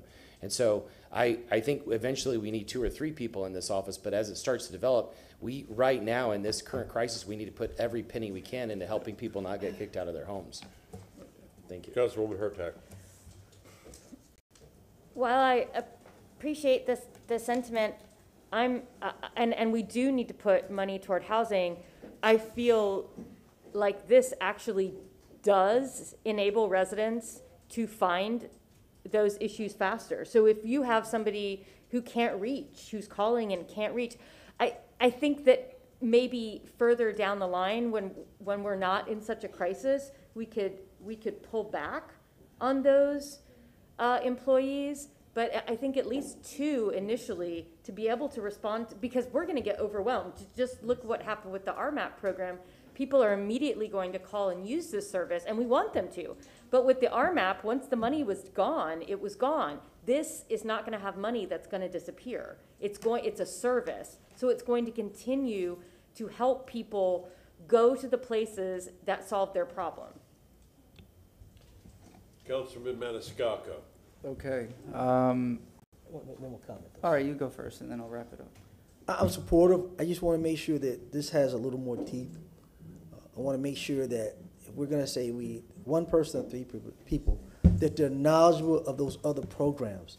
Not just pick up a phone call comes to, and someone says, I need to know, and you just send them to another line, and still they may not get the right services. I just want to make sure that if we're going to have a program, that the people that we have are knowledgeable of these other programs and be able to give them some sound advice and be able to get them to the right people so they can get the help they need. I just don't want somebody just to be answering the phone and just transfer them to just another agency like that. I just have a problem with that. It's my concern. Anyone else? Councilman Maniscalco. Okay, so having listened to the comments by my colleagues, folks just don't know where to turn for help. My own mother, how many times does she contact me? Help me with, because she doesn't know.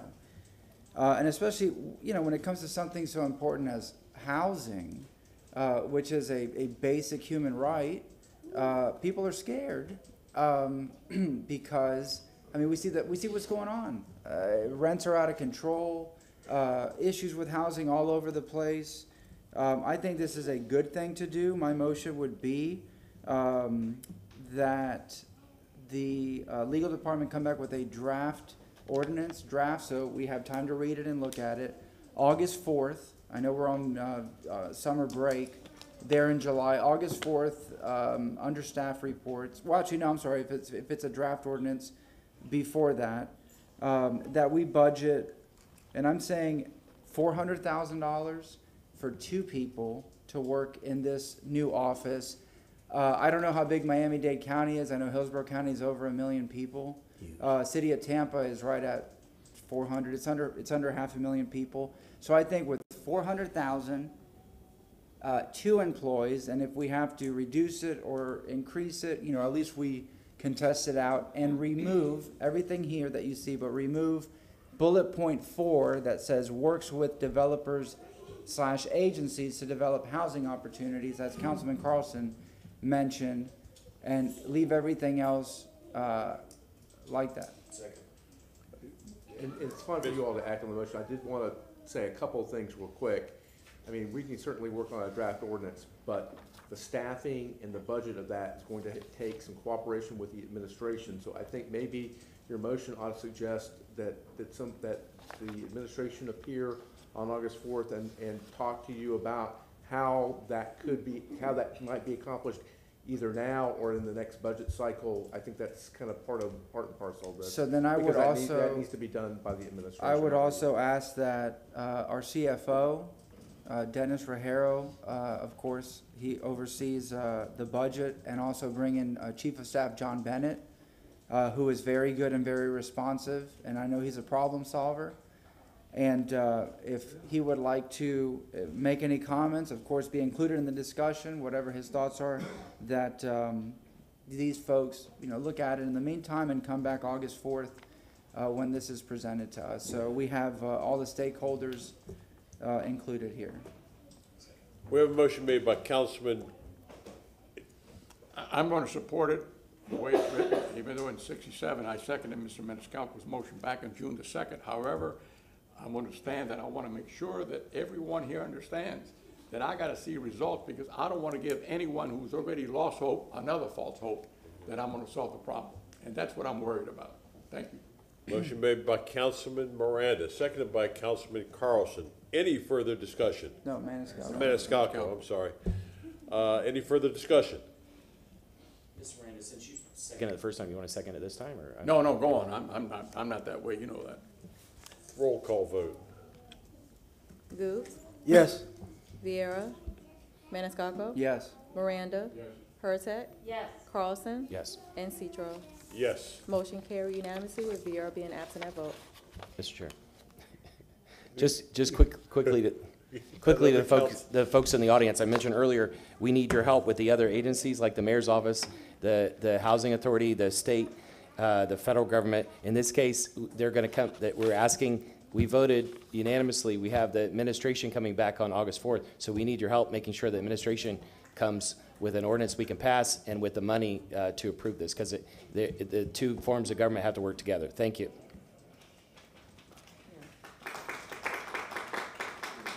Is there any more that you would like to state? Well, the second part of this item was us looking into the Gainesville rental permit program.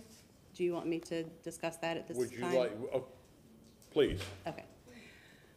So the Gainesville Rental Certificate Program provides that a landlord prior to renting a unit must register with the city. They must submit a self-inspection checklist. So they do the inspection themselves. They submit a certificate stating that their property will be in compliance with the requirements of the self-inspection, and they pay a permit fee. The city of Gainesville then has the ability to go out and inspect a property and issue a violation if they determine that the property is not in compliance with the requirements.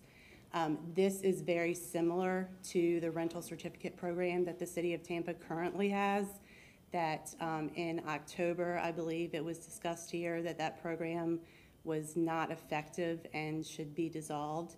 And I talked to Osea Wynn, and she is coming back in July or August to talk about a new replacement program. So I didn't know if you wanted to go into more detail about that, but that's where they are, is they're developing a new program. They just passed a new one that hasn't gone into effect yet. Were you able to look at that one as well? This is the one that I found, and when I called, this is what they gave me. Okay. Then I can talk to you about that afterward. But the question, and I've called to try to get a meeting with someone up there too. Does this only deal with the properties with 4 and under, or does it deal with the properties that that are the larger complexes? This being Gainesville or the Yeah, city? theirs. Theirs appears to deal with everything. So I would love to know how that happens and how we can do that. We're researching that issue, and we're coming back to you, I believe, on July 14th to talk about what we potentially can do. I think that the legal department is working with, looking at what other cities are doing at this point in time to see how we can effectively do more than what we've historically done because of the preemption issue that was identified. So Okay. we're working on that right now. That will be coming back to you on July 14th on that. Thank you. Thank you. Thank you. Agenda item number 56, file number T 2275-263. Good afternoon, City Council. Brad Baird, Deputy Administrator of Infrastructure. I am very excited to present to you a proposal with David Nelson Construction Company pertaining to the Forest Hills Park improvements for $4.2 million. I would like to... I'm sorry, as we're leaving, can we do that very quietly, please? Thank you. Go ahead, Mr. Mayor. Yes, I would like to thank Councilman Vieira, the Parks and Recreation Department, the Contract Administration Department. It's been a lot of hard work to bring this before you today, and I appreciate all the effort on that. And with that, I'll open it up for questions. Any comments or questions?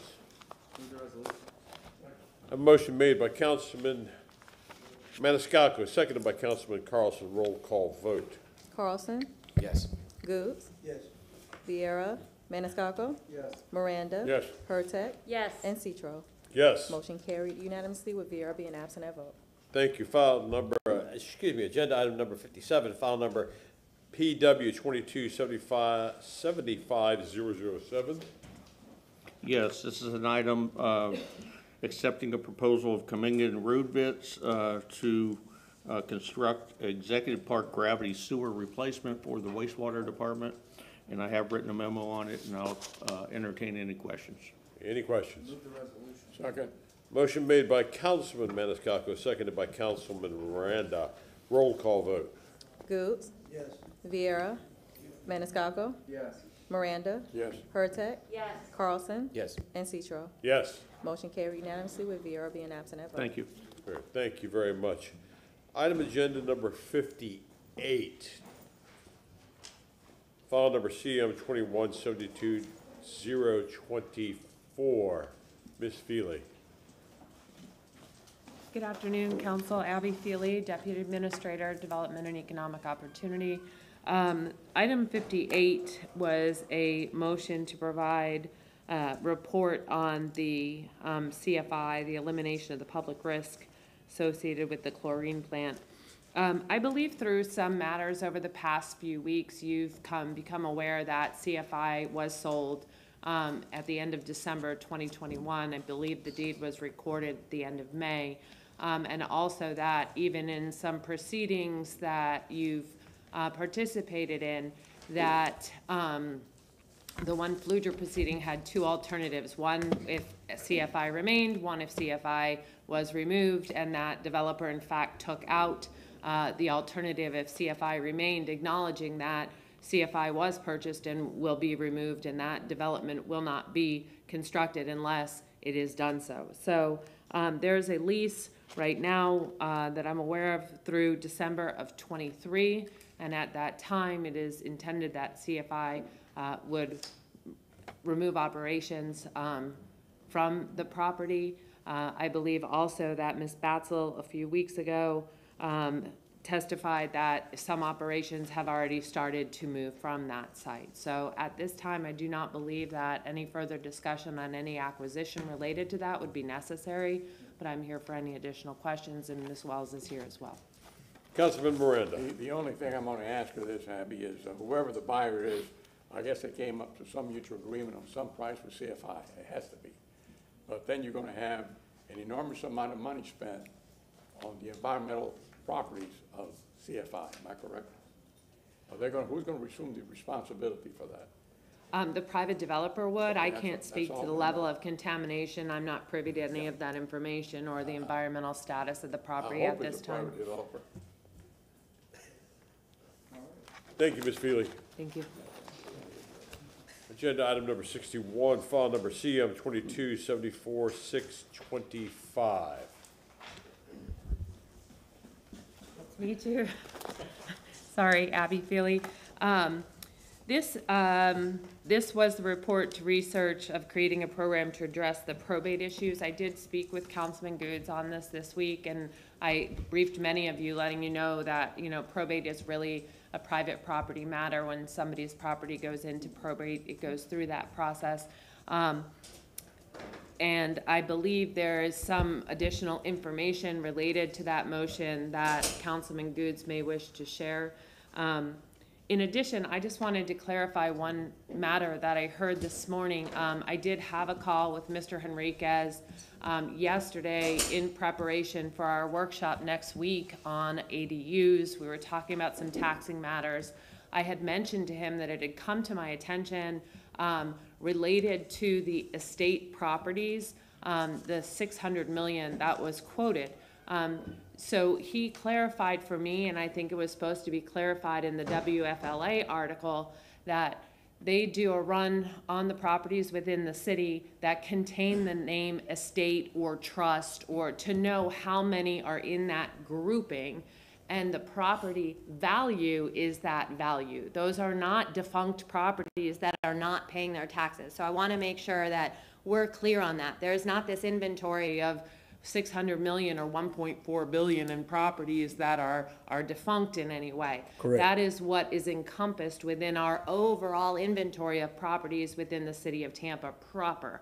So we were going to have some further discussions. That really lies in Mr. Henriquez's house. I told him we'd love to work with him and coordinate and see what other opportunities there are for ensuring that properties are maintained, or that if there are dilapidated properties that could come in, but typically the city receives properties that go through the escheatment process. They haven't paid taxes, and then they are eventually turned over to the city.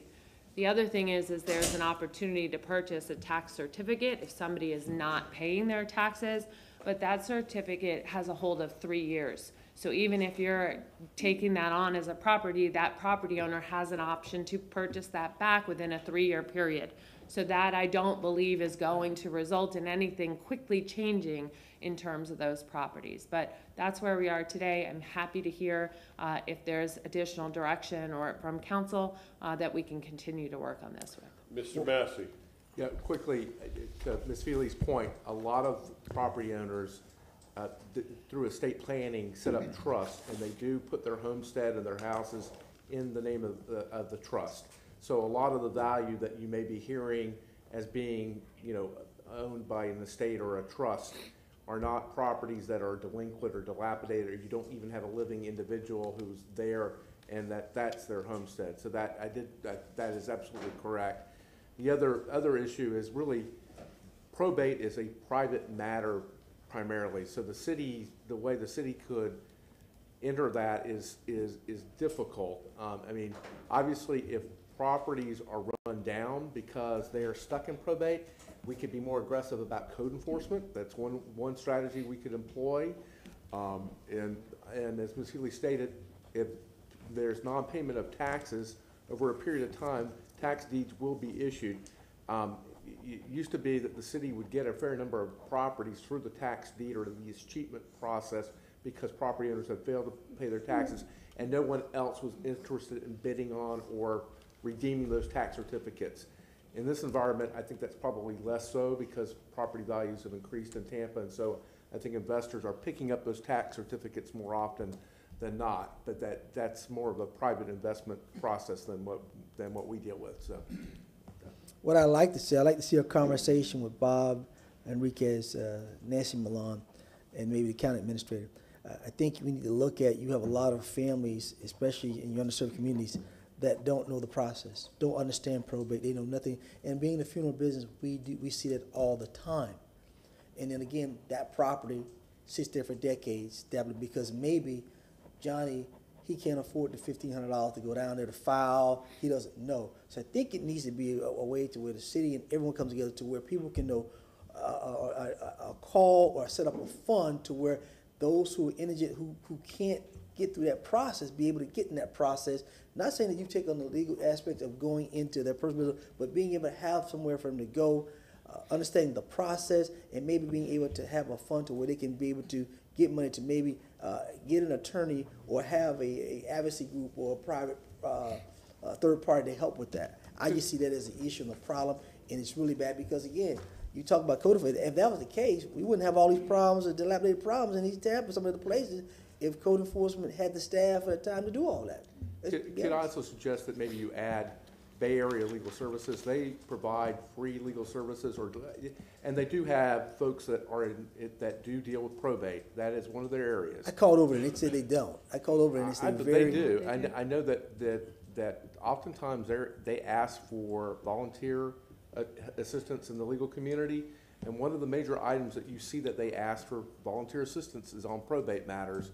And maybe we could work with them to help them if they need help getting beefed up to deal with that issue. Maybe we can help that. But that's the vehicle typically for folks who can't afford legal services to work through to get that help. And Abby, maybe the chief judge too, because we found a lot of times it takes a long time to get a judge, to get to courts and find out what that process, because maybe it needs to be a probate court, because there's a long stretch at times. So I just think that it needs to be a body come together to look at those issues, figure it out, and maybe with some of the tax or whatever, it'd be a fund to where you can help those folks who can't help themselves to be able to get that stock back in, to be able to live in that home, do what we need to do. But I just think there's a missing gap here. I want to see how we can fill that gap.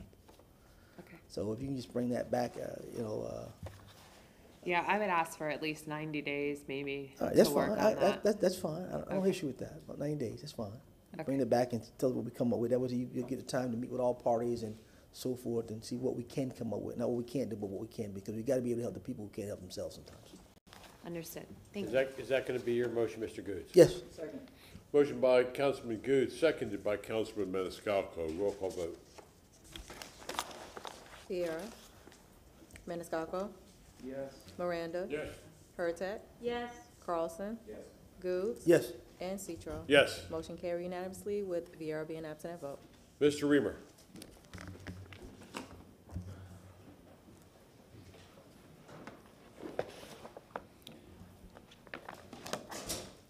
Good afternoon, Chair, members of City Council, and members of the public. Whit Raymer, Sustainability and Resilience Officer for the city, appearing today at the request of Council to provide an update marking the one-year anniversary of the release of the city's Resilient Tampa Roadmap. I submitted a memo to Council. I'm going to highlight a couple of the programs that are included in that memo, but I'd also like to sprinkle in a couple of anecdotes based on public comment that we heard today to show that the city is and continues to focus on many of the issues that were brought before council today. Some highlights and a brief history on the Resilient Tampa Roadmap, if you will. When I started in this position just over 2 years ago, the mayor had entered into a relationship that was approved by City Council to work with the Resilient Cities Catalyst, a consultant group based out of New York that has helped produce resilience roadmaps for cities across the world. When I talk to peers in my position in different cities, each city has a different definition of resilience. The definition that we took here at the City of Tampa was all-encompassing. It included things looking at housing, transportation, workforce development, and of course, sustainability of our built environment. Yeah. Jacksonville recently hired a sustainability and resilience officer, and they are focused solely on coastal resilience, that is protection from storm surge and heavy rain events. So every city handles this a little bit differently. Our 58 initiatives that are laid out in the Resilient Tampa Roadmap are a reflection of the mayor's Transforming Tampa's Tomorrow strategy and the 5 areas that she focused on when she took office. And I think that those areas of focus still remain true today. Allow me, if you will, just to tick off a couple of the 58 examples, 58 initiatives that we're working on based on what we heard here today. Accelerate the development of new affordable housing complex units. Preserve and restore more affordable housing units. Launch a climate risk education and communication campaign. Address and fortify critical infrastructure. Stormwater systems for a changing climate. We heard from Mr. Vide that we experienced 1 in a 100-year storm event last week. I think that's the third one in the last year that we've experienced. These storms are becoming more intense and more frequent, and our stormwater department continues to look at these issues in the face of resilience and climate change. Of those 58 initiatives, 72% are on track. 80% of the climate-related initiatives are on track, and the remaining initiatives are still in the planning phases. This is a big deal, and there's a lot of money behind this. In the federal infrastructure bill that was passed last year, there's $47 billion slated for climate-resilient infrastructure. The state of Florida, has $1 billion in the Resilient Florida program. As funding priorities of state agencies continue to shift to meet changing demands, the Resilient Florida program is going to become one of the top funding programs for stormwater and flood mitigation. That's going to be an extremely important fund for our stormwater department, our mobility department, and sustainability and resilience department to seek. I can go through a number of the statistics that we use to track these 58 initiatives. We use a proprietary dashboard that was developed for the city to help us understand exactly where these initiatives are, who at the city is helping sponsor them, where the funding is coming from, how much funding has been expended. For example, we have over $113 million catalyzed for the Resilience Tampa roadmap so far. Much of that comes from the ARPA funds and affordable housing, but I can tell you just off the top of my head, I worked with the housing department to get a $2.5 million HUD grant to focus on that weatherization and owner-occupied rehab program. You heard consistently over and over from the housing advocates the need. One of the cheapest ways we can provide affordable housing is to keep people in their homes, keep them safe in their homes. This owner-occupied rehab program is an extremely effective program that I'm proud to work with Ms. Feely's department to bring that resilience funding, that weatherization funding to bear. We can't do this alone. I certainly can't do this alone. You just heard the breadth of some of these programs.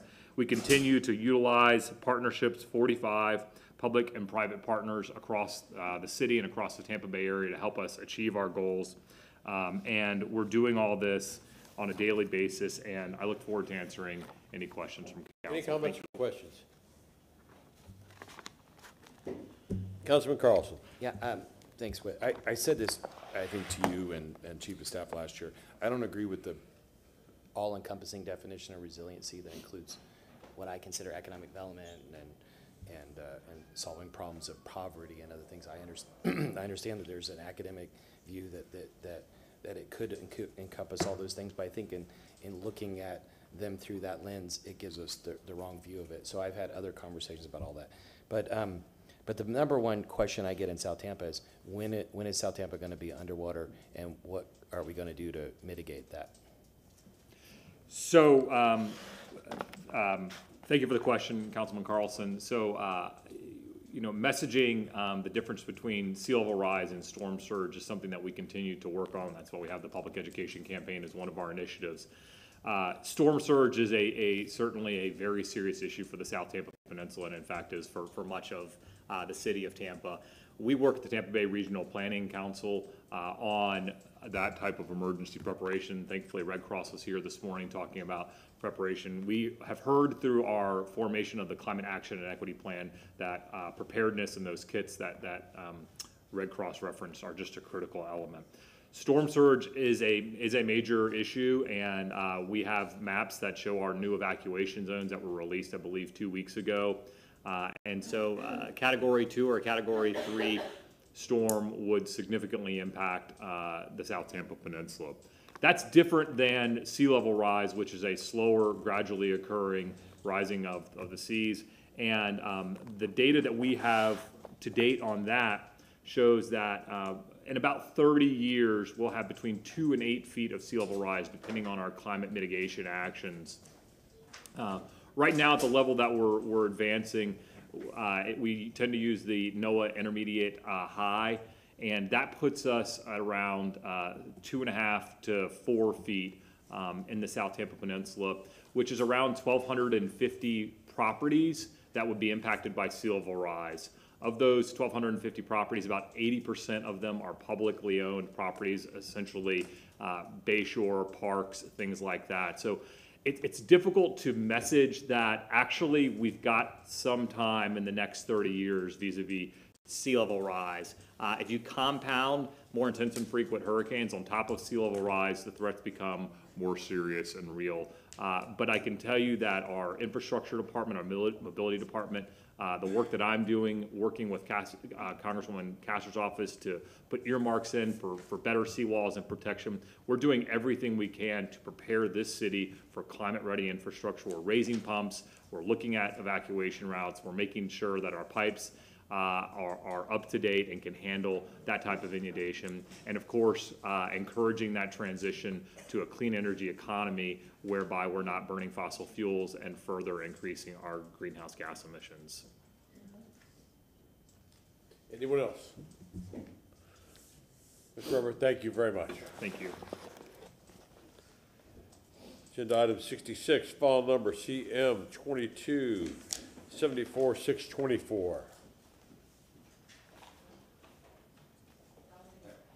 No, that was taken out, that's back. Excellent, good. Thank you. Okay then, without objection, shall we recess till 2 o'clock? Yes, sir. Let's go, yes, sir. We are, I'm sorry. We are recessed, thank you.